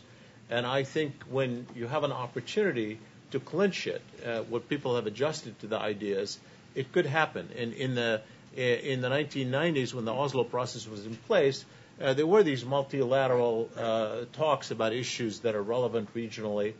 They were promising. If the political process had moved forward, I think they would have paid off. Yes, but they're not on their own. And Madrid might have also turned itself into an organization itself. Absolutely. Yeah, a very fair point. Nick, please. Having raised the question of NATO and the SCO in the talk, now in the question point to look at some of the problems that would raise. I mean, one of the issues that would prevent closer working relations is, of course, differing organizations having much different views about what security is. So that the SCO defines security not only as preservation of kind of peace and making sure you don't have terrorism and the like, but really the preservation of the existing political status quo in each of the countries. And certainly the European Union and the United States want to encourage reform and change. And so that if you have a situation where we are all talking about, well, we want to preserve security and prevent conflicts from breaking out, and an SCO perspective is fine, let's just support an existing government to the hilt in a particular country and enable it to fend off challenges, and NATO and the United States are saying, and the European Union are saying, no, we want to encourage political change, political movement that might preclude that kind of cooperation from happening. And then, of course, the other reality, too, being that, again, in the Eurasian space, certainly conflict prevention, resolution management is linked to geopolitical issues, and it may be difficult to sort of put all of that on hold and say, well, NATO and SCO peacekeepers will just work in the short term to ensure peace and stability, and somehow will avoid these larger questions down the road. So, that raises its head that some of these conflicts, if left by themselves, might be solvable, but they're not left to themselves, and that has to be faced as an issue. Thank you so much. Dr. Park. As I mentioned earlier, for Northeast Asia, the challenge is there are no institutions on a regional or international basis that function there. A lot of people point to the six-party talks, but you really have to look at the six-party talks as a very nascent mechanism. And there's an ongoing debate of whether it's effective or a failure. And for many, it depends on how you define it. If you define it as a denuclearization forum, people give it a failing mark. If you define it as a nascent crisis management mechanism, people give it at least a fighting chance. The notion there is it's too early to tell. With Ambassador Grossman, what you mentioned about the Helsinki process, it's interesting because when the six-party talks were going well, the whole question of what comes next, and it seems like a distant past, but literally about 2.5 years ago, there was a conference in Seoul in Jeju Island, which is on the southern tip of South Korea. They gathered all of the architects of the Helsinki Accords and all of the former German officials who dealt with German reunification. And the question was, how can we brand and apply the lessons learned from Helsinki to Northeast Asia they came up with what's called the Jeju process. And again, draw people's memory back to that period. The United States had entered into negotiations with North Korea in the context of the six-party talks, had come very close to the end of Phase 2, which was nuclear disablement of the Yongbyon nuclear facilities. Phase 3 would have been about verification inspections, and then this notion of U.S.-North Korea diplomatic normalization, this idea of implementing things like peace and stability in Northeast Asia, and then this notion of a Jeju peace process. That being then and now being now, if we look at what the capacity of the various parties can be, I think it's in the notion of these Track 1.5 gatherings. They are not the complete proxy for what could have been, but certainly play an important role in terms of moving forward in getting the different parties to talk about these differing perspectives and where they are with their mapping exercises, because you see a very different future. And in these different futures, they also feed into policies of how they will deal with North Korea. So priority right now is something called deconflicting plans. Each country has a different plan in terms of how they would deal with instability in North Korea. And deconflicting them has to occur, but the question is where. And the Track 1, it's too sensitive. And the Track 2, the academics and other colleagues don't necessarily they have not necessarily been following these type of issues. And that puts us in the Track 1.5 space, where institutes like USIP and Asian government counterparts can form these recurring channels of communication and achieve these very important tasks of closing gaps. Let me conclude with what the Institute has been doing. By convening meetings in this area during the process of the six-party talks moving forward, we were able to convene these gatherings and commission papers on what nuclear disablement would look like. Before Phase 2 of the six-party talks began, we commissioned David Albright to actually lay down 13 steps of nuclear disablement.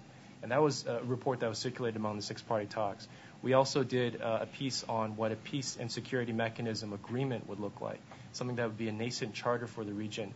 And some were hoping that the peace and security mechanism within the six-party talks would be the beginnings of perhaps the first regional organization in Northeast Asia. The final point was related to the whole notion of deconflicting again. It's one thing to identify it, but how do you actually get the government officials from the various countries to talk very frankly about that? I think that right now is a perennial challenge. Good. Very good. Thank you very much. Marc, would you like to have a comment on this? I think there's a lot that can be said about regional organizations. I would just make one point here. You talked about, Marc, about the links between different regional organizations.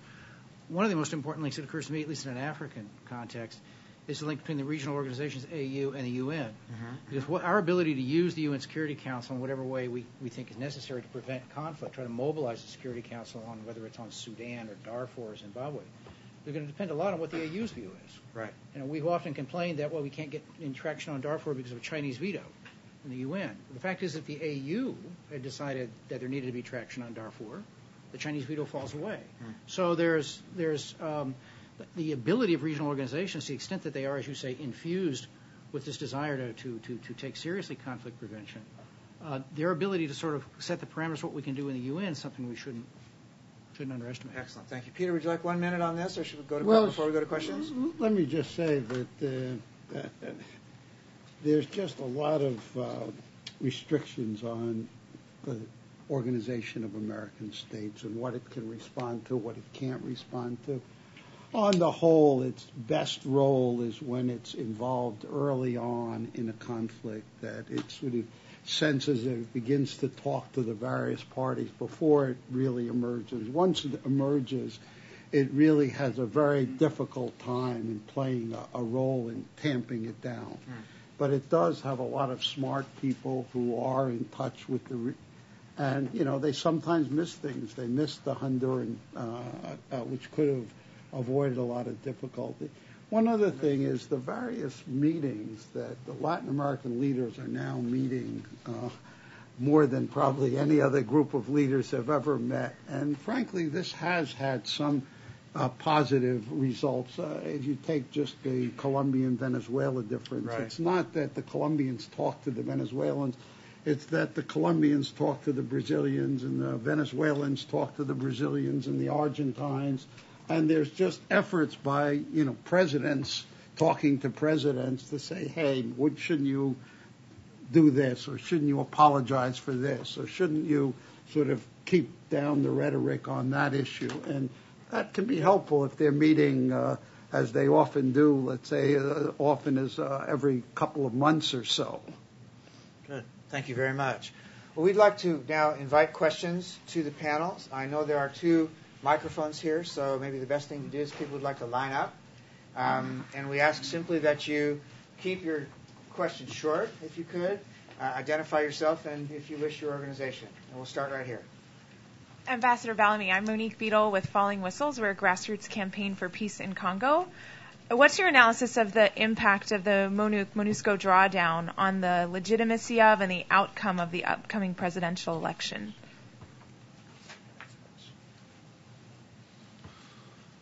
The request, you mean, by the government of the Kabila government for the UN peacekeeping operation to wind up by next summer? Well, I think that we don't do this one at a time like this? Yeah. Okay. Yeah. I'm not sure what the exact impact of that. I think obviously this is a manifestation, part of the manifestation of what I mentioned earlier about this newly resurgent sense of Congolese nationalism and this restlessness with the international tutelage that they've lived under for a certain period of time, and this new assertiveness on the part of the Kabila government. I don't think anybody believes that throwing out the UN peacekeeping operation next summer is a good idea, or is going to augurs well for the Congo. I think a bigger problem in the short term is what I alluded to in my remarks, the fact that the international community is continuing to engage with the Congolese government with this air of normalcy, and without this sense of urgency or concern. And that is that the assistance is continuing to flow.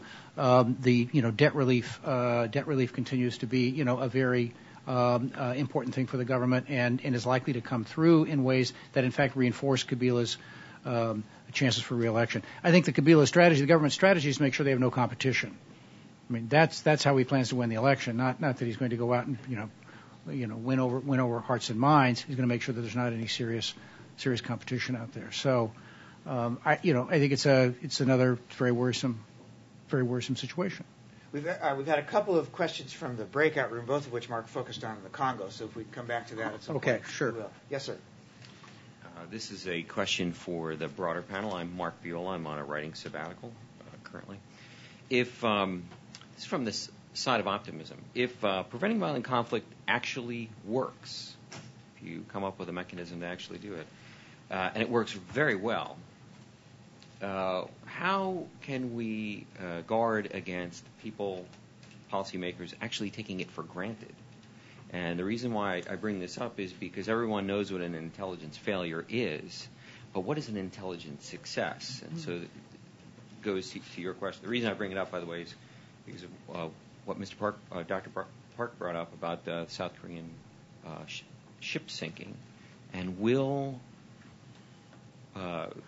organizations, entities, North Korea, seek out non-attributable means of engaging that forego that process? It's a great job description of writing sabbatical. I think that's very good. Yeah, that's terrific. I don't want to give away who I work for. Okay. Very good. Well, Dr. Park, why don't you start, and then I'd also be interested in Nick's answer to that question. Sure. That's a very interesting question in the way it was phrased, and I go back to what Ambassador Solomon said in his opening remarks about prevention being the best way to deal with something, the alternative being picking up the pieces, something that's very costly in lives and treasure. With respect to the whole notion of conflict prevention working or not, it goes back in Northeast Asia. Go back to the role of China and what China is doing by way of its prevention. They don't call it conflict prevention, but certainly their behavior and how they're dealing with North Korea is one where they don't want to pick up the pieces, and that is something that they have reaffirmed over and over again. A slightly different direction to answering your question. I think signposts are very important in terms of gauging where we're at. But unfortunately with Northeast Asia and North Korea, everyone has a different set of signposts, even within countries.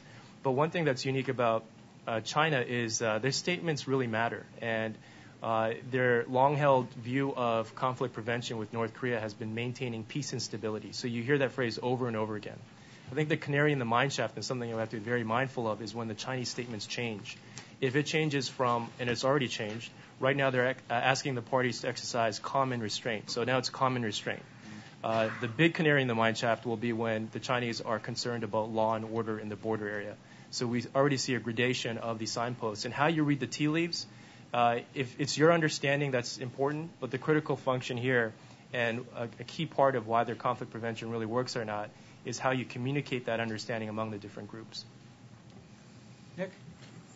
I think a key part of this is to continue to encourage a high degree of, in all of these areas, these potential conflicts, high degree of transparency, direct speaking, frank speaking, and for people to know exactly what capabilities are on the table. When you look at the run-up to the Russo-Georgian War of 2008,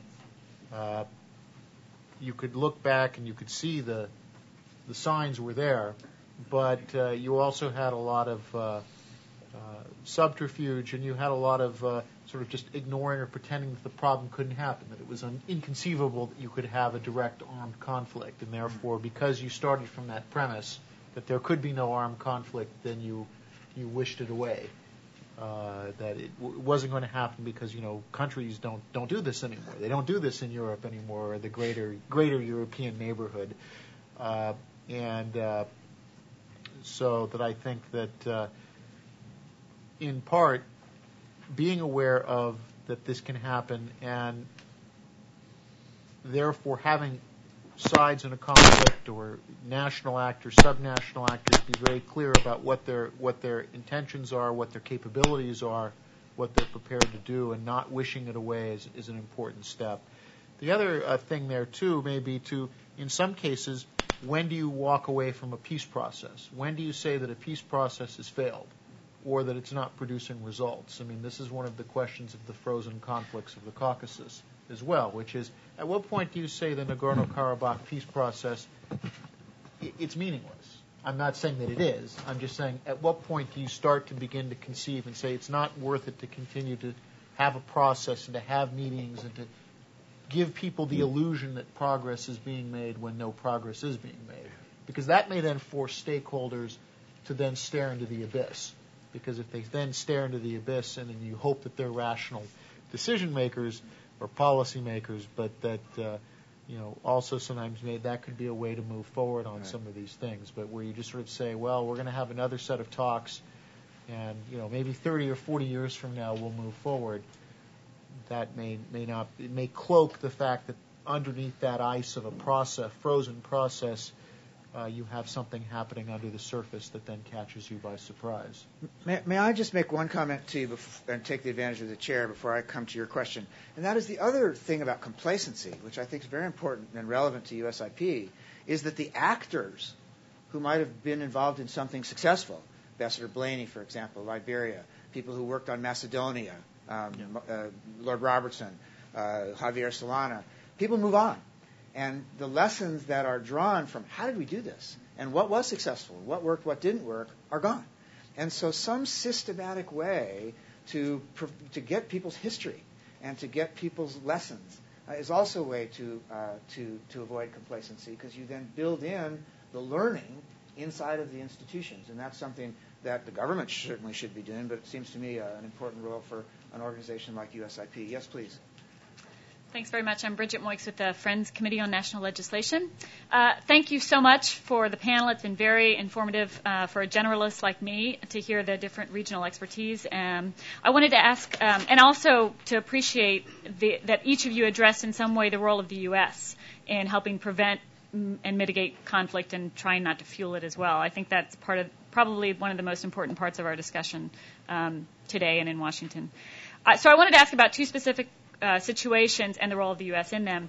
One that was not mentioned on this panel, but that Ambassador Yates mentioned, which is Kenya, which I thought might have been in your list of top three, and that we're very concerned about and watching closely, both in terms of the constitutional referendum, but longer term leading up to 2012, and what can the U.S. be doing to help prevent violent conflict there.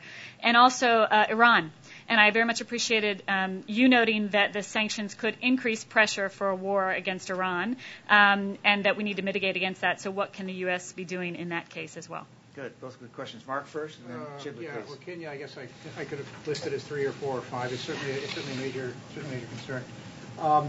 Kenya is one of those cases where the United States does have special, for a lot of reasons, does have special entree and special influence, and where the views of the United States are taken seriously by all sides.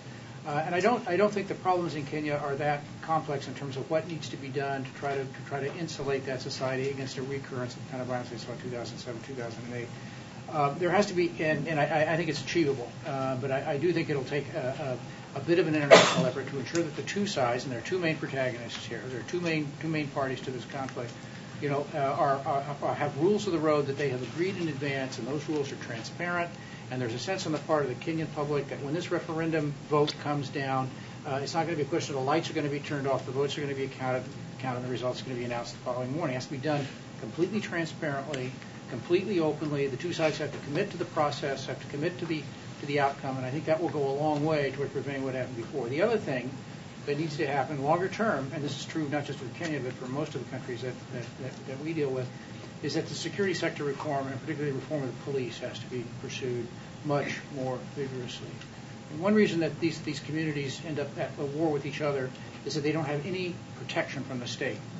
And when there's no state protection, when there's no police, when there's no one you can turn to, you fall back on your own resources, and that's when you begin to get the intercommunal and the ethnic violence. And that certainly was the case in Kenya.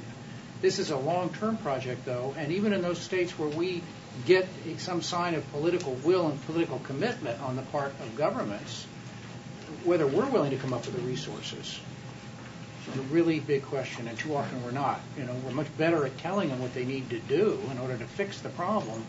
They don't have the resources, and we often come up short, unfortunately. Sir, Iran. On the Iran issue, there are a couple of things that have to be noted. One is that the best service we do is really addressing the Arab-Israel issue. Let me tell you why I think that. Because I think even the Israeli concern, if you look at what are the Israelis worried about with Iran's nuclear power, it is less the fact that Iran might use them against Israel. Israel has a second strike capability. I think most experts in Israel don't think that Iran would use nuclear weapon against them. They worry that Iran is going to be so empowered that they're going to be bolder in supporting groups, particularly groups like Hezbollah and Hamas, to undermine Israel, groups that would not be particularly relevant if, in fact, you have a resolution of the Arab-Israeli conflict. Most Arabs, by the way, outside of, the Arab states neighboring Iran, like the United Arab Emirates, certainly worry about direct Iranian threat.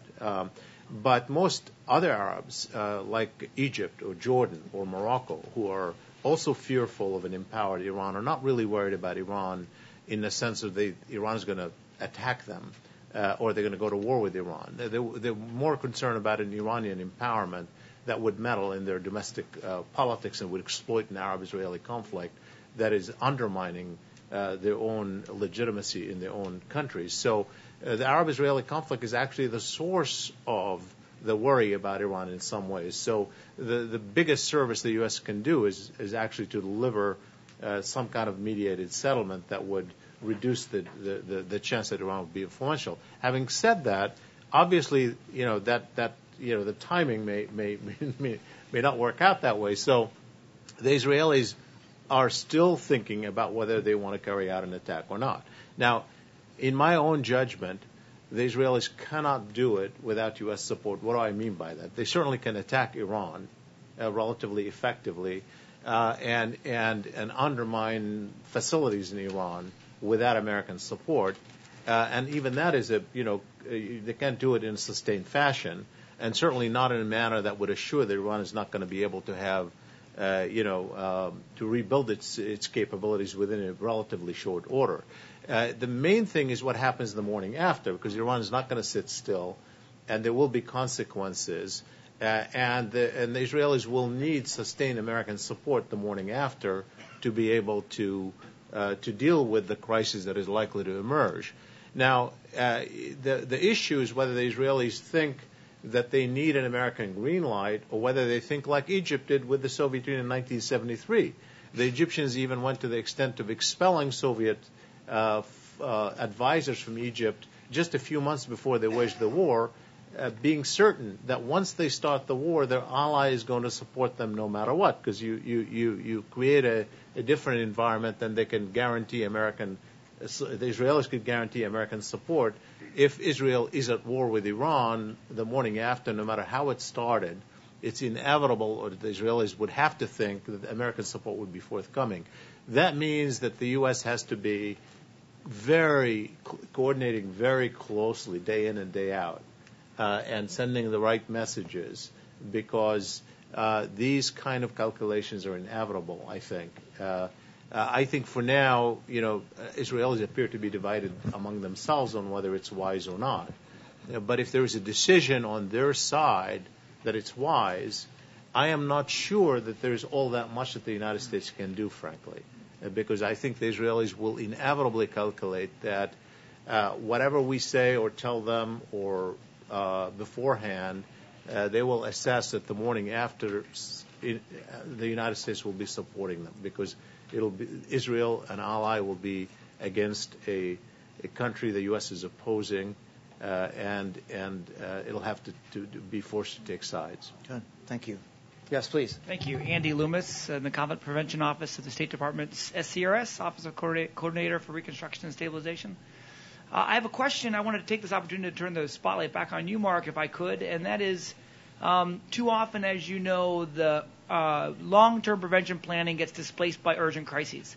And I'm curious of given your former high perch in the department, what you would recommend, what adjustments to the bureaucratic structures or incentives to ensure that long-term prevention gets sufficiently focused on and prioritized inside the U.S. government.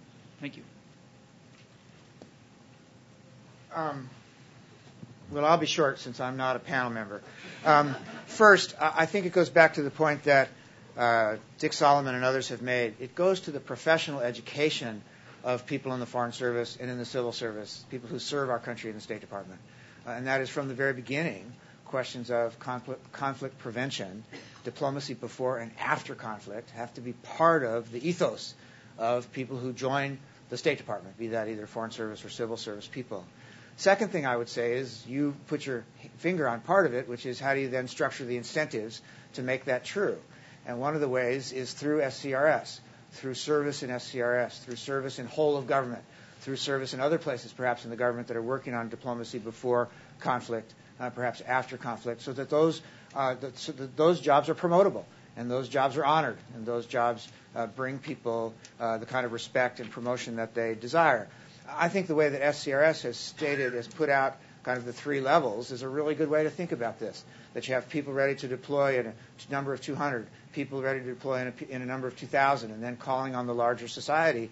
I think that makes it a very important part of the normal day-to-day life of Foreign Service. And finally, I would turn to Colombia, where I think starting with Ambassador Pickering and President Clinton, and then moving through the next administration, I believe now as well, people have figured out a way, by and large, to make sure that in Colombia people are doing the strategic thinking and the operational thinking simultaneously. And so to go back to your question, one thing you might consider would be learning some lessons from how this was done in Colombia, where I would submit to you, again, like Peter said, lots of problems in Colombia, not perfect in Colombia, but on the issue you raise of how to do the strategic and the tactical and the operational simultaneously, I think there are some useful lessons to be learned there. Yes, Mark, please. Can I just follow up that question? Can we come back? Okay, I'll come back to you at the end. Okay. Yeah. I'll bring Colombia up again. Oh, good. Okay, good. Thanks so much for your comments. I'm Ginny Bouvier. I'm here at the U.S. Institute of Peace, and I head up our Latin America work, which focuses very much on Colombia. I have a couple of comments. I want to thank you for your presentations, and nice to see an old friend, Peter Hakim, but I'm going to kind of bring you to task on a couple of things. I think, I would agree with you that overall Latin America has had some major improvements in the picture in terms of democratic governance. But I don't think that we can rest on our laurels just yet in terms of conflict and conflict prevention. Colombia being a case in point.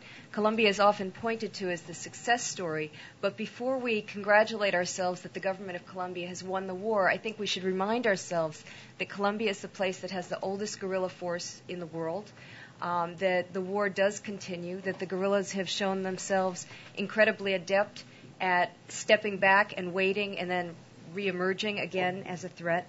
The paramilitary has been a tremendous threat, and they have infiltrated the government structures, such that the Congress is now 1/3 controlled by paramilitary linked with drug traffickers. So I think that's, even if the conflict in Colombia were to end tomorrow, I disagree with Peter in the sense that the conflict would then be over. I think there are a lot of changes that have happened in the Colombian governance structure that would make it very difficult to say that there's an end.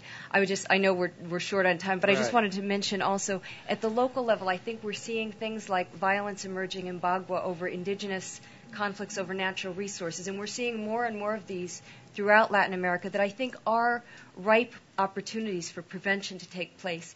And USIP is engaging in a study of successful case stories looking at stakeholder interventions in 5 of the Andean countries that will contribute to that kind of thinking about prevention. Excellent. Thank you. Peter, there's your chance to talk about Colombia. I just, I think it's a matter of sort of balancing, it's where you sort of end up on the success or failure. It's not a question. I don't think we're very far apart, frankly. But, I'm sitting on a panel where we're talking about Iran, and we're talking about the Israeli-Palestinian in Gaza, and we're talking about North Korea, and we're talking about the sort of other parts of the world. And Latin America looks very, very good compared to that. And I just can't help but sort of in relative terms, I certainly, if someone said to me, where would you put if you had 10 experts on conflict resolution in the State Department, I would certainly not sort of assign them, or very many of them, to Latin America at this stage. That's the point. Not saying that there aren't indigenous conflicts, there's not conflicts over lots of issues, but the relative importance and the relative urgency and the relative destructiveness of these conflicts and their reach across the world are just very, very, very different, I think. Good. Thank you. Why don't we take 2 questions together, okay? Please. Okay. I'm Jessica Sauer. I'm from Independent Diplomat. And I really identified with what you guys were saying about the importance of regional organizations and the political will to prevent conflict. And looking at those 2 points, I have a question for you about the recent Supreme Court ruling on Holter versus Humanitarian Law Project, where it basically held that Americans and American organizations can't work to train or provide material support to groups listed as terrorists. However, this has major ramifications for a lot of different NGOs that are in the field doing work on things such as conflict prevention. And so my question for you today is, what's your view on this ruling, and do you think it will impact conflict prevention and conflict mitigation in your area of the field? Good question. I hope there's a lawyer on the panel. Yes, sir. Go ahead. My name is Mengistu. I'm Mengistu Ayala. I'm an Ethiopian.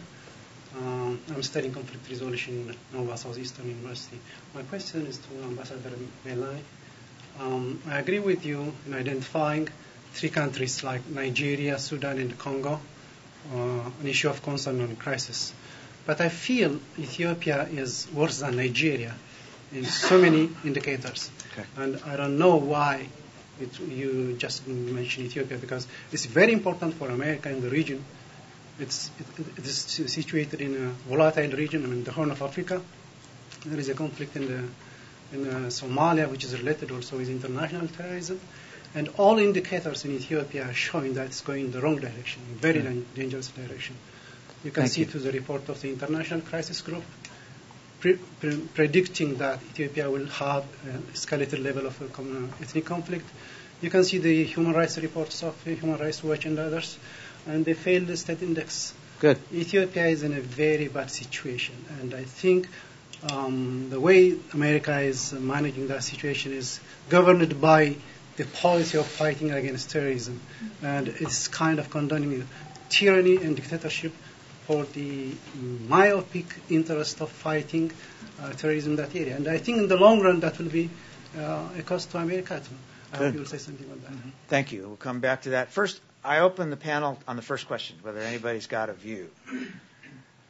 You may have stumped the band here. You're too young to know what I mean, but Johnny Carson used it. Stump the band. You may have stumped the band. Well, on regional organizations, it's kind of interesting because David Hamburg is here, and David supported the first time I met him was when the Carnegie Corporation of New York supported a project that I was conducting at Cornell on the role of international organizations in ethnic conflict, and this was, of course, coming out. It was the early 90s. It was right after the Iraq War, the end of the Cold War. So people were thinking about how is the role of regional organization going to evolve. And it was interesting, the prediction in that book. It was a volume that we put together. We brought in a lot of scholars. I edited it with Milton Esman at Cornell University. And we called it actually International Organization Ethnic Conflict, a book that was published by Cornell University Press. And the prediction was actually that regional organizations are going to acquire more importance in the post-Cold War era. That was kind of the prediction, in large part because people thought that, with the end of the Cold War, the superpowers will be less interested in local conflicts, and that's, people are going to be interested in what's in the backyard, and then that's going to result in an enhancement of regional organizations. And I think when you look at it, it hasn't been exactly an accurate prediction. I mean, it's been in part accurate in the sense that some regional organizations have been more influential. But I think for a variety of reasons, in part because of, I would argue, because of the unexpected America's re-engagement in the world.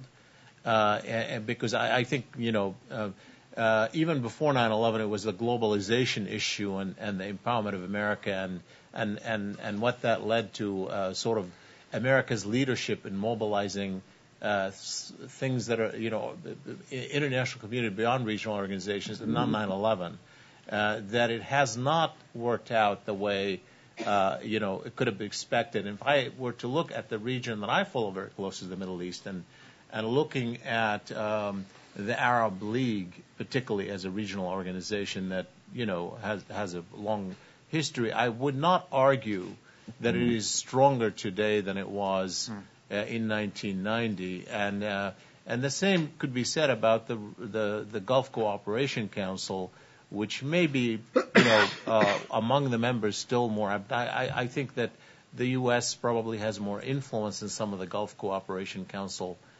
members than the Gulf Cooperation Council itself. Good. Thank you very much. I just want to say that although I don't think we're perhaps competent to talk about the ruling, you put your finger on a very important question, especially for an organization like Independent Diplomat or others who are kind of in conflict prevention. So just because we can't answer the question doesn't mean it's not an excellent question. I think it is. Marc, on Ethiopia, we've got about 5 minutes left and 3 questions. As I said, a number of countries could have qualified for the list, and Ethiopia certainly is a country with many problems and a lot of reasons to be worried about it. I suppose it highlights one of the points that I tried to make in my presentation, which is that if we do identify countries that are at risk, are we willing to confront them? Are we willing individually or together collectively to engage with these governments? That's a question that's often posed in the specific case of Ethiopia. I suppose I didn't put Ethiopia on the same level as Sudan, DRC, or Nigeria, because though there are many problems, there are many worrisome signs out of Ethiopia. The fact is that the Mellish government, the regime there, has, for better or worse, been able to clamp down on the opposition, to button things down when they felt that they needed to button things down. It's not pretty, and it's not always reassuring. But the risk in Ethiopia of the country cartwheeling off into large-scale violence of the kind that you might see in Sudan or you might see in Nigeria, the DRC, I don't think is quite the same. I don't think that level of risk of violent confrontation is quite the same. Good, thank you. Got 4 minutes, 3 questions. I'm Minty Reiser, Global Peace Services USA. In terms of Latin America, while you didn't use the word failing states, or certainly failed states, there certainly are trouble signs from a country like Jamaica. And I'm just wondering, in terms of those who would do ill, whether the disaffection economically in some of these countries could be a bit of a beachhead for those who would do ill. And associated with that, of course, is Hugo Chavez. But what's interesting is not a word was said about Cuba, and that's kind of amazing in itself. And I'm wondering if you have any predictions how that will be going, certainly after the death of Fidel. But Raul looks like he's entrenched for a while. Thank you. Sir. I'm Rob Dubois. Like my sabbatical friend there, I'm a generic security advisor. And I have 12 questions per panelist. No, you have one question in 30 seconds. Combined into one question. Yeah, I was and actually a short inspired. question at that. Professor Gvosdev and Professor Telhami, Said Telhami. We have communication is the one word that really, I think, ties all of this conflict prevention, conflict resolution together. And on the idea of specifically I'm thinking about the awakening councils, for example, up in the northern part of Iraq. They're being marginalized. There's 100,000 men who are armed and well-trained now and probably not being well-paid or addressed by Maliki. I think we could message Maliki, communication is an issue there, and tell him, look at the long-term benefit of taking care of those guys, because right now Al-Qaeda would love to co-opt them. And as far as the zero-sum transition planning, we need a message to the leaders who have that perspective. So I think the question here is that we have a global change. Every generation, barring an apocalyptic change of our technologies, every generation is getting more and more cohesive in communication. President Obama doesn't want to put his BlackBerry away. Doesn't that lead in the long term, in the big picture, to, facilitating improved conflict resolution? Good, thank you. Well, my BlackBerry says we got a couple more minutes. Yes, please. My name is Agre. I'm working for Catholic Charities Migration and Refugee Services. I would like to thank you for the wonderful presentations that you did today. And it is already stated that the three African countries, Sudan, Democratic Republic of Congo, and Nigeria, have a potential violent conflict, which will spill over to the neighboring countries and probably have an effect on the region. I just want to hear more about the interventions that was made so far by the United States, international community, as well as the African Union, and then how it was effective. Thank you. Thank you very much. All right, come on. My name is Melanie Kwano, and I work at the Before Project.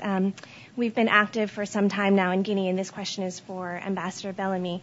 There seemed to have been a shift in U.S. foreign policy with Guinea, especially in the last year, with more resources, both economic and staffing. And I'm curious if you have any insights into that shift and if that can be replicated elsewhere. Very good. Very good question. Very good questions all, actually. Thank you very much. Why don't we just go down this way and take whatever one you want. Mark, I think a number of them were the shift in to resources, you. I didn't quite understand the question. Was the shift in resources made available for Africa? For Guinea in particular. Oh, for Guinea. Guinea. Yeah, well, I think that this administration rightly regards Guinea as one of its successful prevention stories. Maybe not prevention; it's a little hard to know, but I think there's no doubt that this is a good case study of the U.S. working with allies and working with the African Union and working with the West, with ECOWAS to take a bad situation and to basically to arrest this downward spiral. And this is probably a good case of what I mentioned before, of actually coming forward with the resources to back up the diplomacy. So, yes, I think that's probably a useful, small but useful case study. Peter, would you like to make a prediction on Cuba? Well, Jamaica? Sure. I mean, Jamaica, let's just start with the first question. Yeah, there's a dozen other countries in Latin America and the Caribbean that are facing similar kinds of problems. Jamaica isn't the only one, and this is what I was talking about with the crime and violence problem. On Cuba, most people see it frozen, that it's not making much movement. Others, a few analysts who have been to Cuba recently, think that the negotiations between the Catholic Church and the government over the political prisoners, that there is some opening beginning to occur. One question that we didn't talk about at all, I found it interesting in the panel, I just throw it out at least, the problems that U.S. aid has generally in the management and long-term perspective and how it operates and the money it goes and where it goes didn't come in at all in our discussion of conflict resolution and it seems to me that that's part of any kind of long-term strategy, has to be our development aid programs overseas. That's exactly right. Perhaps there can be a USAID working group over in this corner during lunch. That's a really important question. Nick, I'd give you the last word on the communication question if you had one. Just briefly, I think that based on what Peter said about Latin America, you need more of that where presidents are talking, not just bilaterally but multilaterally.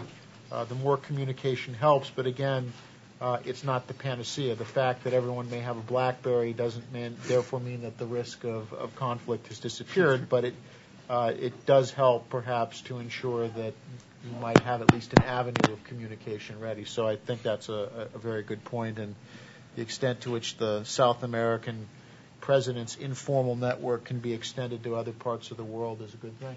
Good. Well, we're a couple of minutes behind. I hope you'll forgive us. One of the things that John Park said was that a big job now among people is the question, as he put it, of deconflicting plans. So I'm going to deconflict your plans for lunch, which is that all the speakers and panelists, everyone who's on a panel, if you would just sort of gravitate over here, we're going to follow Mr. Claes.